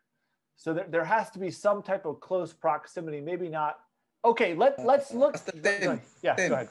I think the question of Henry is the same question we can ask about Abraham. How was God able to select Abraham from among the Gentiles at that time? How was he able to pick Abraham, and the same how was he able to pick Noah amidst the corruption, amidst the wickedness all over, but he was able to pick Noah? Same to me, that's the same question and the same qualification or basis. To me, that's the same. Despite and in spite of the wickedness around them, still there is one that will be singled out by God. That's amazing. To me, that's amazing. How he's able to pick one amidst. It's like looking for a gray something like in the big. It's very difficult. It's very amazing. And Kuya Bulboy, one day, maybe you won't ever. Some people don't accept this. But one day, what's even more amazing is that Noah and Abraham would have been the same, and God actually he chose them not because of their works, but sent his Spirit to bring about. That's even a whole other level. That's even a whole other level, right? And so just think about that, because Paul talks about that. We'll talk about that later. Paul talks about that Jacob was chosen before he or Esau had done anything good or evil, but that God's sovereign election might stand. And so it's mind-blowing. You know, we're at the precipice of understanding the infinite wisdom of God, and you're there, Kuya Bulboy. You're wrestling with it. Where will we go? You have the words of life, right? We just have to trust. Maybe this is a place where we just have to trust. Anyway, for another time, let's think about that. Maybe you'll lose some sleep tonight thinking. I hope you do, because I think we're getting to a place where Paul talks about meditating. Not Paul, but the psalmist says, calls us to be meditating upon the word of God day and night. And so maybe we're getting to that place. These are great truths to be meditating upon, because this really speaks to the grace of God. If none of us are deserving, it really speaks to his long suffering. You know, think about how we're so quick to write someone off because of bad behavior, right? If all of us have this bad behavior, how much grace of God by him being long suffering to even deal with us in our own sin. So what I want us to be, I have this quote here, and so I'm picking up from Genesis chapter 5. So if you're looking at Genesis chapter 6 verse 5, Genesis chapter 6 verse 5, that's a foundation for this quotation here. And so this quotation is biblically accurate if we accept the truth of Genesis chapter 6 verse 5. And there's many other passages in scripture that we can go to. But I want us to move from the exegetical, biblical, theological to, at least at this point, there's one new revelation that's clear to us that we can take it to the bank. At this point, we can't develop really theology of works and faith. There's echoes there. There's clues there, but we still have to wait to the New Testament to have that revelation really clear, although it's present. Okay, so it's not there, but it's not in the foreground. What is in the foreground is what the observation that Jesus made, that it's really a negative theological truth. And it's the first step towards the gospel. It's the first step towards the gospel. This negative truth is this: Theologians speak of man being totally depraved. They mean that man's nature is corrupt, perverse, and sinful throughout. The adjective total does not mean that each sinner is as totally and completely corrupt in his actions and thoughts as it is possible for him to be. Instead, total is used to indicate that the whole of man's being has been affected by sin. The corruption extends to every part of man, both body and soul, action, thought, desire. As a result of inborn corruption, the natural man is totally unable to do anything spiritually good. Thus, theologians speak of man's total inability. The inability intended by this terminology is spiritual inability. Another quotation here. This is actually from one of our books we're studying in the leadership. So this is What is Reformed Theology. So R.C. Sproul says this: the term total depravity, as distinguished from utter depravity, refers to the effect of sin and corruption on the whole person. To be totally depraved is to suffer from corruption that pervades the whole person.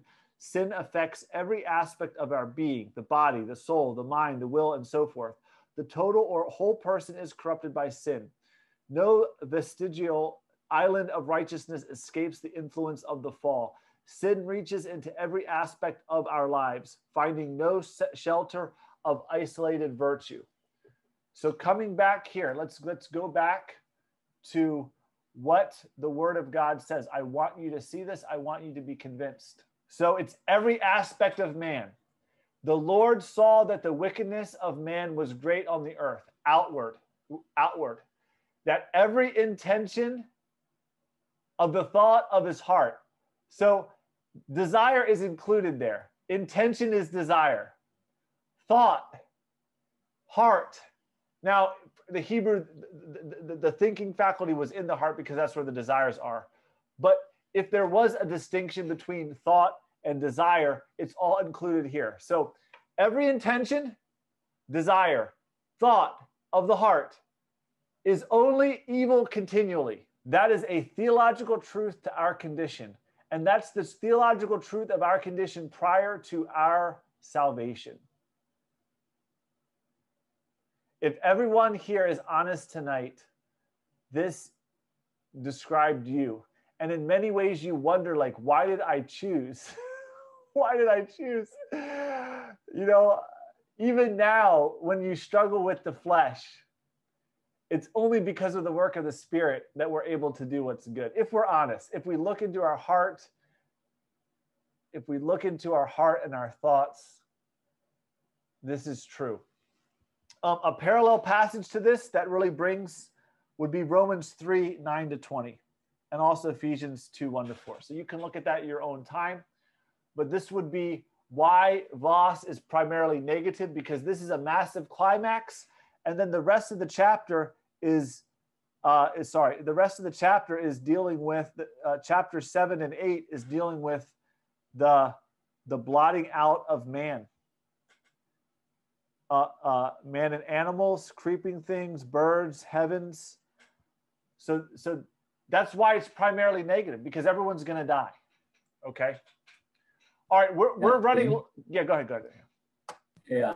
And so sin causes our spirit to die. I think this is the reason why Jesus said, unless a man shall be born again, then the Spirit will come into us and make us alive. So that from that, we are born of the Spirit. We can fight. We can counter. We can defend or fight back the sins which are in us because of the Spirit in us. Yeah. So there's two components there. Just to be clear for everyone. There's the new birth. We're given spiritual life to see with spiritual eyes, to see spiritual things, to do spiritual things. One. Number two, the Spirit actually indwells us to further enable us. So there's two things there that the Spirit do. It gives us new life so that we can see spiritual things. We can cling in faith. We can have good and pure thoughts. And then number two, as Henry said, the Spirit dwells us to further strengthen us. It's crazy. It wars against the flesh. It's crazy. Excellent point, Henry, and bringing this together.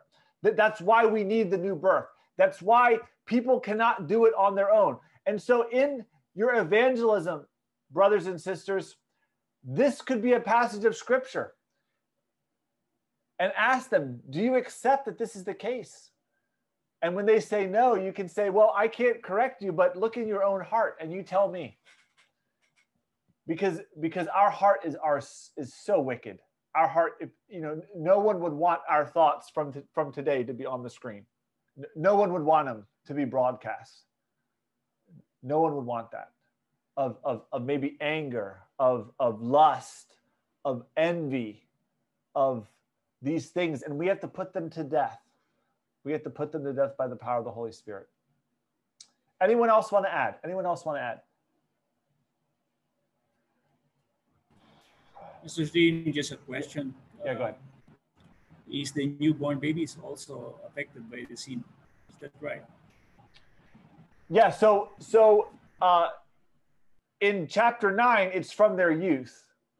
Although newborn babies are not explicitly mentioned, we could go elsewhere in scripture. I would say what's implied is that this begins at birth. If you're born in Adam, this describes you. You would have to go. You'd have to go to other passages of scripture to really further strengthen that. But I would say that's an appropriate conclusion from this passage. Anyone that's born in Adam, this is the case. Yeah. And just to be really clear, Thank you. You're welcome. Just to be clear, Pastor Cloyd, this connected with Genesis 8:21. So Genesis 8:21 really says it's beyond just this era. God says this is who man is. This is who man is. Good. Excellent question. Anyone else want to add? Anyone else want to make a comment? Time is fleeting from us. Okay, what I'm going to do is I'm going to move through the rest of the PowerPoint. We'll talk through the PowerPoint. If you have questions, we can't really go to the text. We could always do a little bit of discussion next week. Let's finish this PowerPoint here to see the Noachian Revelation. So I'm just going to highlight what Voss says about the big points that are being taught. The Noachian Revelation is dealing specifically with the covenant and the common grace given after the flood. And so there's really three major things. There's three major things, three major stages, movements to this revelation. The first is the purpose of God to institute a new order of affairs. So this is why many times we just don't know what's happening in Genesis 1-9, because God reorders, he restructures the world after the flood. And so many people are talking, they have questions.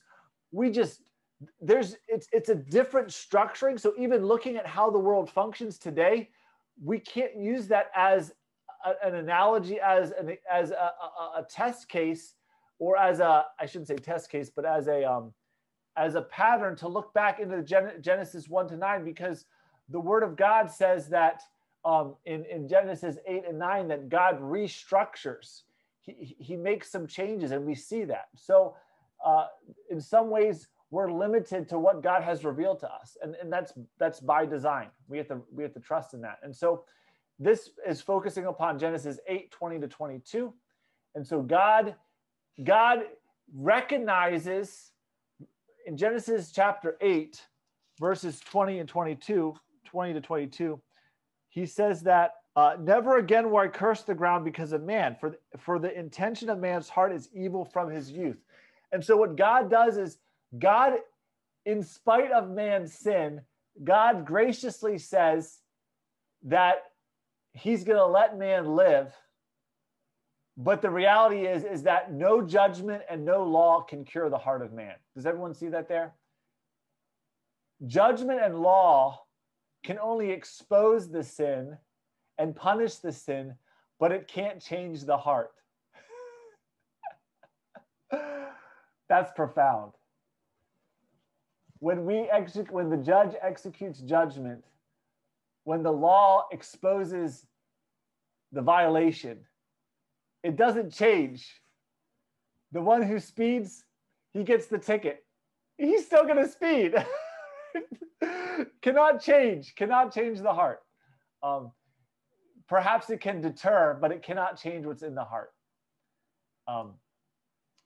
Next, number 2, there are measures taken to give content and security to the order. So God sets up this new order, and he also sets protective boundaries. So we see this. Genesis 9, 1-7. So specifically, man is allowed to eat animals, and animals will be punished if they eat man. Okay? The capital punishment is instituted to protect the sanctity of life. And so here we have God is gracious to bring about his greater plan, because no judgment, okay, we have that already. No judgment law can cure man. Voss says ordinances are instituted in order to make possible and safeguard this program of forbearance. These ordinances refer to the propagation of life, the protection of life from animals and men both, and the sustenance of life. Okay, so God is setting up a new system, and he's putting in protective boundaries. And when those protective boundaries are not used or not heeded, there's greater suffering in the world. And so the capital punishment is one of them for murder. So we can talk about the reasons for that, but at the end of the day, capital punishment is clearly taught here. You can't really get around it. It's present there, and we're commanded. The government is commanded to exercise it, and to exercise it. It's not always exercised lawfully or with true justice in mind, but it ought to be the case. Animals are not to devour man after a carnivorous fashion, and so man is also not to eat animals as wild beasts devour their prey. He must show proper reverence for life as a sacred thing of which God alone has the disposal. So this really gets at the not eating blood in at least at this point, not eating blood in with the animal, because blood has the life, and killing and eating an animal is to be a sacred thing. It's a responsible. It's to be responsible. So I'll be honest and transparent, and I hope I don't step on anyone's toes. That's why, for example, like cockfighting is really against this. That is an abuse of God's creation. In the U.S., we have dog fighting. Okay, so here in the Philippines, you have cockfighting, but that would be violating this. That you're no longer respecting and reverencing the sanctity of life. You're watching life die for sport, and that's we really. have horse fighting. Oh my goodness. Okay, there you go. Horse fighting too. Yeah, that type of violence exemplifies the pre-flood sin and corruption of mankind, and is against what we're called to do. So any form of promotion of fighting that leads to death, especially. So it's each culture has an issue with this. So I say this not as an American looking down on Filipinos. We have dog fighting in the U.S. and I love dogs more than roosters, and so it's even more troubling.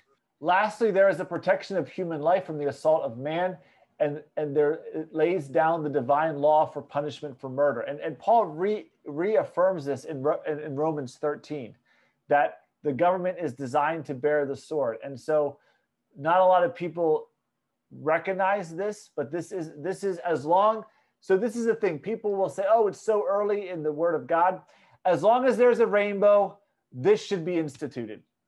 As long as God has promised that he will not judge, we should be following this. Okay? So is the rainbow still in the cloud? Yes. So we should be following this. Yeah. I would say this, that Voss talks about it not necessarily, the meat eating, the blood being eaten. And my perspective that's for another time. I'll just share my perspective. I think it's really this culture of either eating flesh like a wild animal, or just like, and maybe this is a little bit stepping on some toes, but where you're eating blood as its own dish. So that's my understanding. I don't think if you were to have rare steak that's cooked, but maybe there's like a little bit of I don't think that's what it's referring to, because you're cooking it. I think it's in the context of just eating like pure blood, or eating it ravenously without properly killing and cooking. I think that's the context. That's my interpretation. It's not black. It's not gospel, but that's my understanding. Each of you, go ahead. Yeah. I think eating blood is okay if you combine it with puto.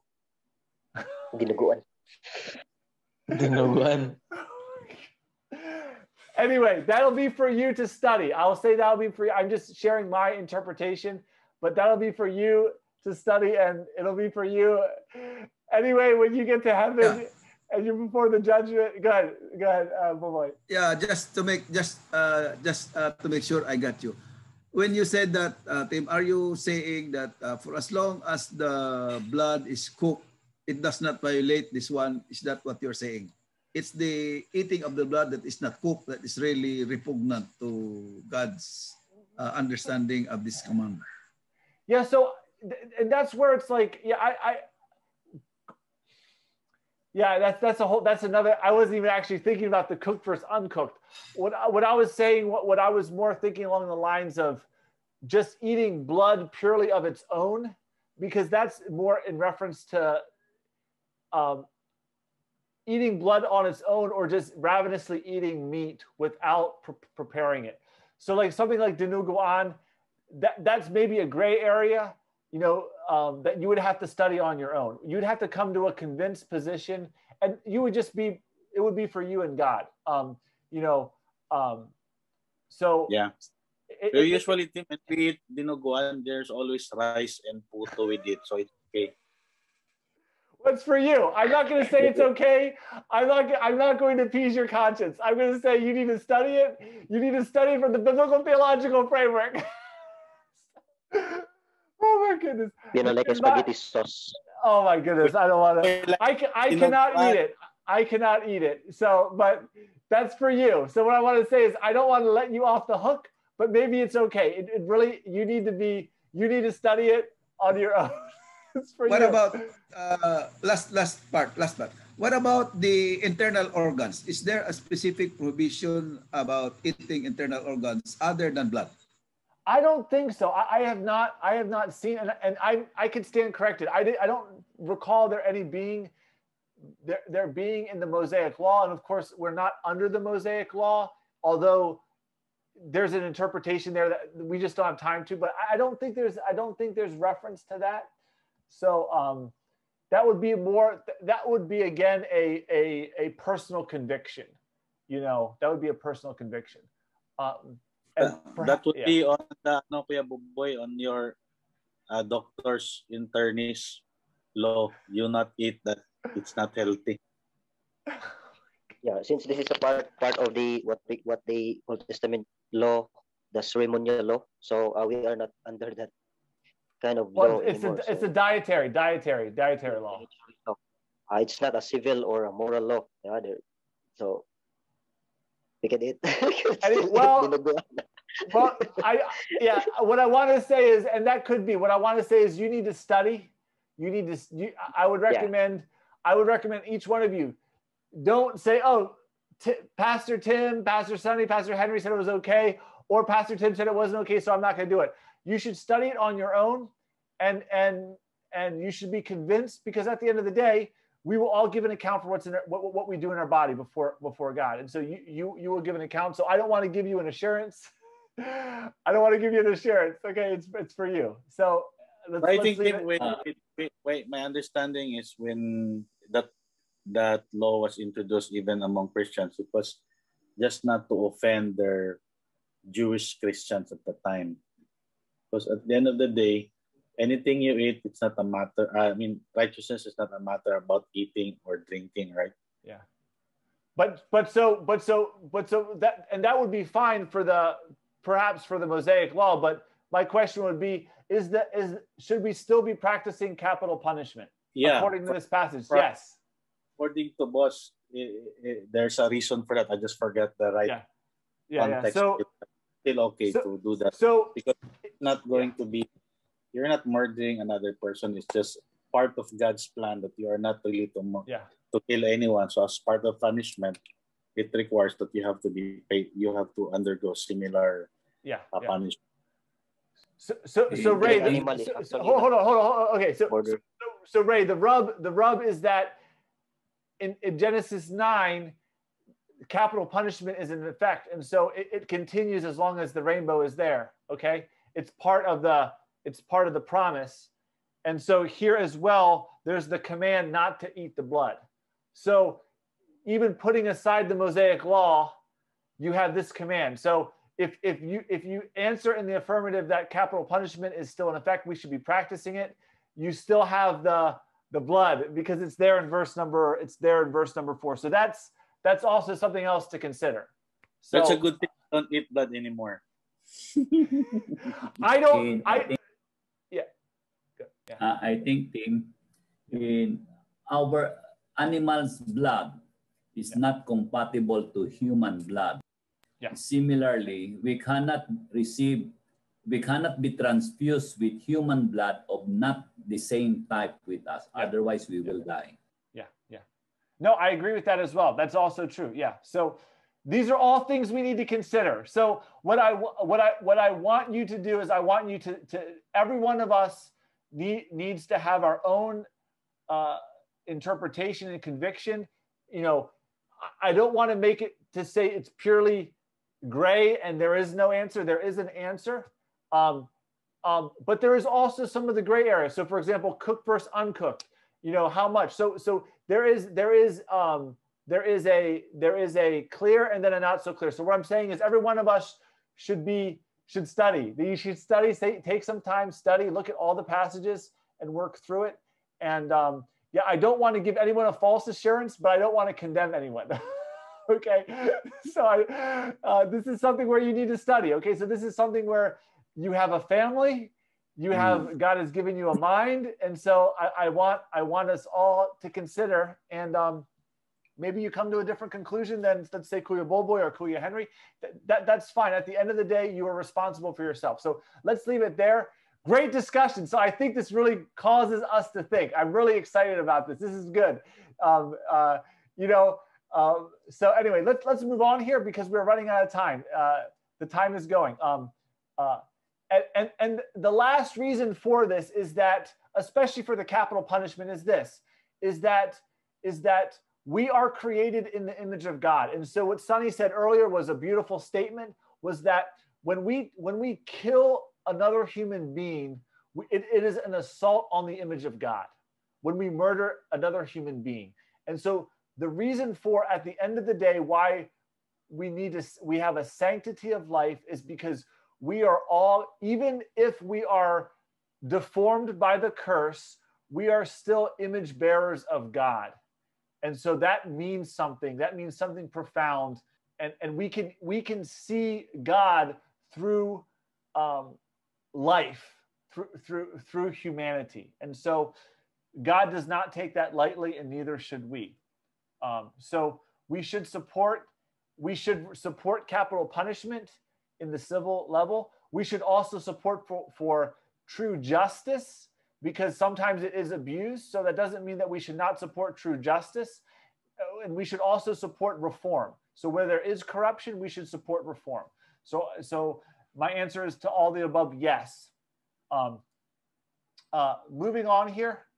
The last thing that we see here, number 3, is God gives his promise. So the new order is confirmed in the form of a berith, or in the form of a covenant. Okay, so we see that God's promise is always connected with his covenant now. Okay, so going back to Genesis, Adamic covenant, the covenant of grace in the proto-evangelium, God confirms it with a covenant. Later, we'll see that the covenant of grace become more accented in the future.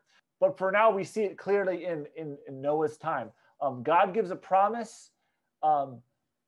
He gives the promise not to judge. And then he adds the solemn sign, which is the rainbow. And so we have the rainbow, we have circumcision. And then later in the New Testament, we'll have baptism. Okay. And so when we look at the rainbow, when we see the clouds, we should be contemplating, these are symbols. We should be contemplating the common grace that God has given to us. I do have a quotation for common grace. I mentioned common grace several times. Let me finish the PowerPoint and then I'll quote common grace and we'll be done here. This part is not in Voss, but I wanted to make connections with truths that Voss has already pointed out. So this is making application from Voss's principles that he gave us in the first redemption. So this is like an application of Voss. Number one, life is promised to Noah and God's creation, but it is conditioned upon obedience. So you have life and prohibition. You have the principle of life and prohibition in the life of Noah. Does everyone see that there? It's clear. Noah is called to build an ark. He's called to gather the animals. And if he obeys during that prohibition, he will be saved. And this is literal salvation. This is not concerning eternal salvation. This is concerning a literal salvation. So if it's a literal physical salvation, we can also see that perhaps he is going to form a type, a pattern for eternal salvation that is to come. And actually, this is the case that we brought up in the past that we see in 1 Peter, where Peter makes a connection of Noah's ark as being a type for baptism for us, okay? But the big point I want to bring out here is that life is promised to Noah. Literal life is promised to Noah if he obeys. And of course, we see that he does. This relationship is offered in the form of covenant. So we talked about how covenant is fundamental. Covenant is fundamental for a framework, a biblical theological framework, and we see that being exercised in Noah's life. Number three, God judges mankind and brings death upon them because of their failure to obey him, because of their evil wickedness. So we see this death. Death is both symbolic for something greater, eschatological death, but it appears in physical form. God judges and people die, okay? Number four, in judgment, though, we see that God is gracious and faithful to his promise to Adam and Eve. So God has not forgotten his promise to Adam and Eve, even though mankind, for the most part, has been unfaithful. Let God be true and everyone else a liar. He remains faithful, even though mankind as a body, as a race, was unfaithful and wicked. We see judgment mingled with grace. And so going back to those who made the observation about the end being grace of the story of Genesis 4-9, we see that here. Next, we see the promised seed, the proto-evangelium, being fulfilled in Noah. Life is preserved. God's promise, although it's not fulfilled fully, there is a partial fulfillment. He does save the human race through Noah. I added this here. I meant to have this pop through, but we didn't really talk about this. Later, we'll go into detail when we go into the New Testament. But what we do see in Genesis, Voss doesn't really highlight this, but it's present there. And if we had more time, I would have unpacked this. We'll unpack it later in the semester, perhaps. But in Genesis, Adam is the prototype of prophet, priest, and king. Okay? You can study this on your own time. He has the kingly function in Genesis 1:26-28 and also 2:15, in that he is given dominion over the earth. Dominion literally is kingdom. He is given the earth as his kingdom, and so by implication, if he's given dominion, if he's given ruler, rulership over the earth, then he's given this kingly function. It's in a fundamental form. Number two, he is a prophet. A prophet, fundamentally, it's not someone who tells the future, although that can be. A prophet is fundamentally, you might want to write this down. You should always understand and recall this. A prophet is someone who speaks the word of God to the people. So he functions as a mediator from God to the people. He gives the people the word of God, okay? A priest works the opposite way. A priest gives the people, speaks the will of the people to God, okay? And so in the New Testament, we actually see that we are all priests. We all communicate directly with God, okay? But here, Adam in some form is a priest.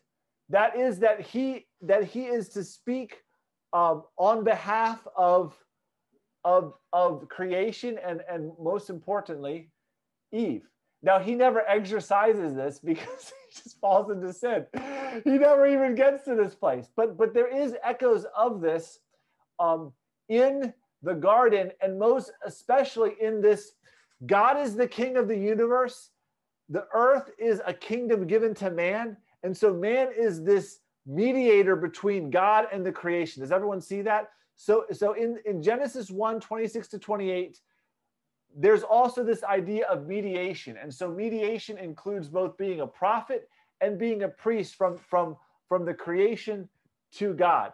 Now, he never actually fulfills this because he falls almost immediately. Now, why do I say this? Why do I say this?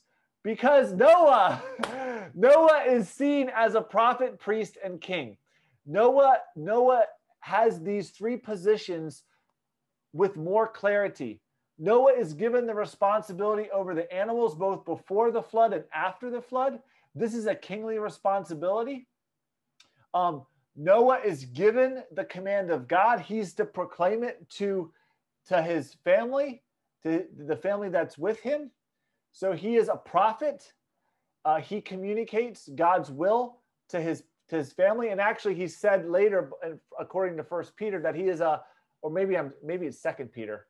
I apologize. It's one of the Peters, one of the epistles. But he's a preacher of righteousness. And so he's actually also preaching the gospel to the fallen race around him. So clearly Noah, maybe not accented, but is present nonetheless. He is a prophet. And then lastly, what's being accented is Noah is actually, he intercedes for both his family, the human race, and the animals. In Genesis 8:20-22, he sacrifices, and his sacrifice is seen as being accepted by God. And so he is fulfilling, he is propitiating and also expiating this sin. And it's very clear that God accepts the sacrifice. He accepts the sacrifice. So Noah is interceding for humanity and the natural world. So he is fulfilling this mediator type position. And so what we can say, going a little bit deeper, in addition to everything else, is that Noah is a type of Christ who is to come. Noah is a type of Christ who is to come. Okay? Notice now, this is all physical.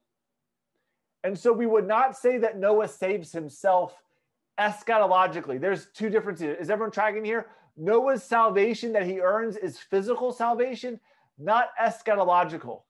So it's wrong to even mention that Noah is saving himself in a salvific sense. Is everyone tracking there with me with what I'm saying? Any questions on that?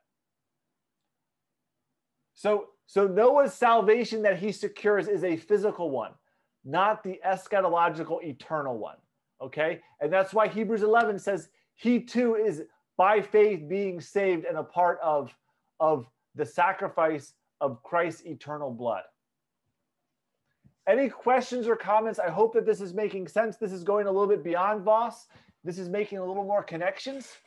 So the last thing I hope that we can see here is that Voss is giving us the most fundamental truths, but not the comprehensive. There's a lot more that we could add there's a lot more that we could add. And even here, I've just showed you some more additional things. There are additional books that are written beyond Voss's work. And so in all our courses at EVST, we are looking at we're teaching any concept, every truth, we should always begin from a biblical theological framework. And pretty much almost everything begins in the garden in some form, in some principial form. Okay, whether it's the nature of man, whether it's the requirement of man, whether it's whatever it is, the character of God, the person of God, sin, temptation, it all begins there. And so Genesis 1 to 11 is fundamental for the rest of Scripture. I hope everyone can see that. And so the historicity of Genesis is absolutely fundamental. And yeah, I hope that we see this. Anyone else want to add? We're late. I shouldn't say we're late. We're on time because we started late. But anyone wants to add? What fascinates me, Sir Tim, in this account of Noah and probably the rest is that their passivity and receptive of God's command.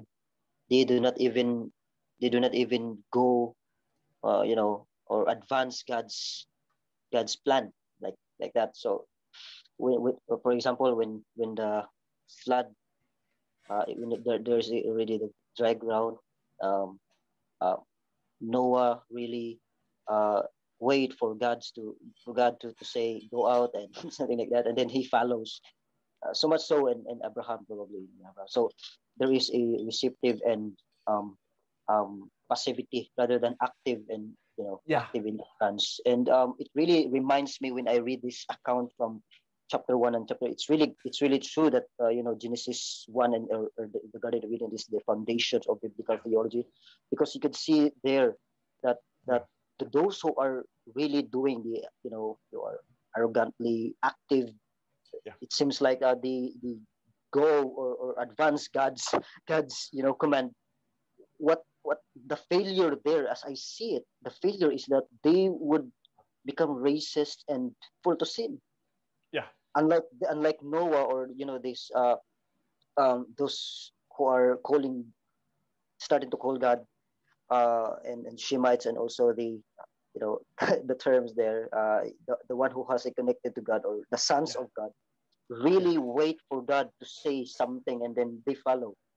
So it seems to me that the relevance of that for me, as I reflect that, well, we have, this is a theological aspect of that me as a part of the kingdom of God, or which Christ is my king, is to really wait for God's sovereignty, to be mindful of God's sovereignty, and to wait in His command. His will be done. Yeah, no, that's really good, Sonny, and that's actually something we could add. That Voss highlights, and maybe that's what you're highlighting there, and that's a profound statement that God must act. Even in the saving of Adam, he acts first. And so I think what you're saying is absolutely, it's a great observation, Sonny. Excellent observation that we have to wait for God to act. And so sometimes we're so quick to try to do things, but at the end of the day, we have to wait on him, follow his lead. Excellent. Excellent. Anyone else want to add? Tim, just one point before we finally go. It's very interesting to note God made a promise, never again He will punish men as mankind, etc., etc. But if we see the life of Noah after the flood, it seems He allowed again sin to creep into Noah himself. So that's very amazing. Why did He allow that to happen to Noah? The heart of man. That's why we cannot say that even Noah is. Oh my goodness. Let's wait till next week. It's so good. I'm going to wait till next week. That is a profound, oh my goodness, Kuya Boboy. Compare the sin of Noah with even the garden. It's almost the same. That's going to be an assignment for next week. Look at the comparisons. I won't say anything else. Look at the comparisons. Oh my goodness. Excellent observation. You guys are thinking. I am so happy. My heart is full right now. Excellent observation. We're making the connections. Praise God. Anyone else want to add? This is excellent. She asked that question, when I read Voss, I always look look at chapter 4, where verse explicitly said that, man sided with Satan. And so, although God, choose Noah and Abraham, they still fall into sin. Why? Because, they're just human being. And then we have the description in chapter 6. That's really fascinating and amazing description. Okay. Anyone else want to add? It's late. I'm sure everyone wants to go to bed. Anyone else want to add? Anyone else want to make a comment? Speak now or forever hold your peace. You can add if you want. In other words, God cannot trust human being. No. He cannot trust human being. No, don't trust human beings too. Yes. And we won't have the breakout session. I'll close this in prayer, and I'll have a short blessing for all of us. And thank you for your time. We went a little bit over. I hope that this was enlightening for you. I want to be so honest with you that Voss is hard to read, and I just ask that you stick with it. And if we work together as a team, it's hard, but I hope that we learn. And I believe with all my heart that this needs to be fundamental for EVST. I think that, one day maybe we can have a paraphrase that makes it easier and like an expansion of Voss's teaching.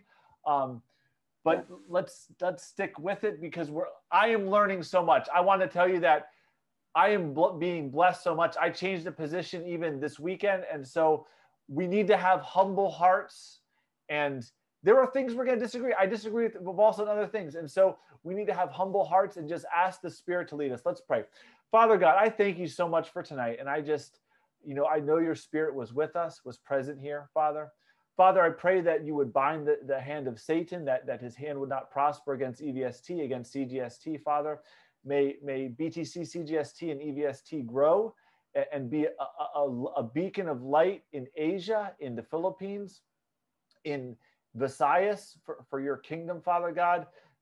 May no hand against us prosper, Father, no tool or weapon. And I pray that these truths would not just be an act of intellectual advancement, but these truths would transform our hearts, Father God, that we would be more humble leaders. We would be more wise leaders, Father, that we would be more practical leaders. And we would recognize that no one is above sin. No one is above the ability of falling into sin, Father. May we trust in you for everything in life.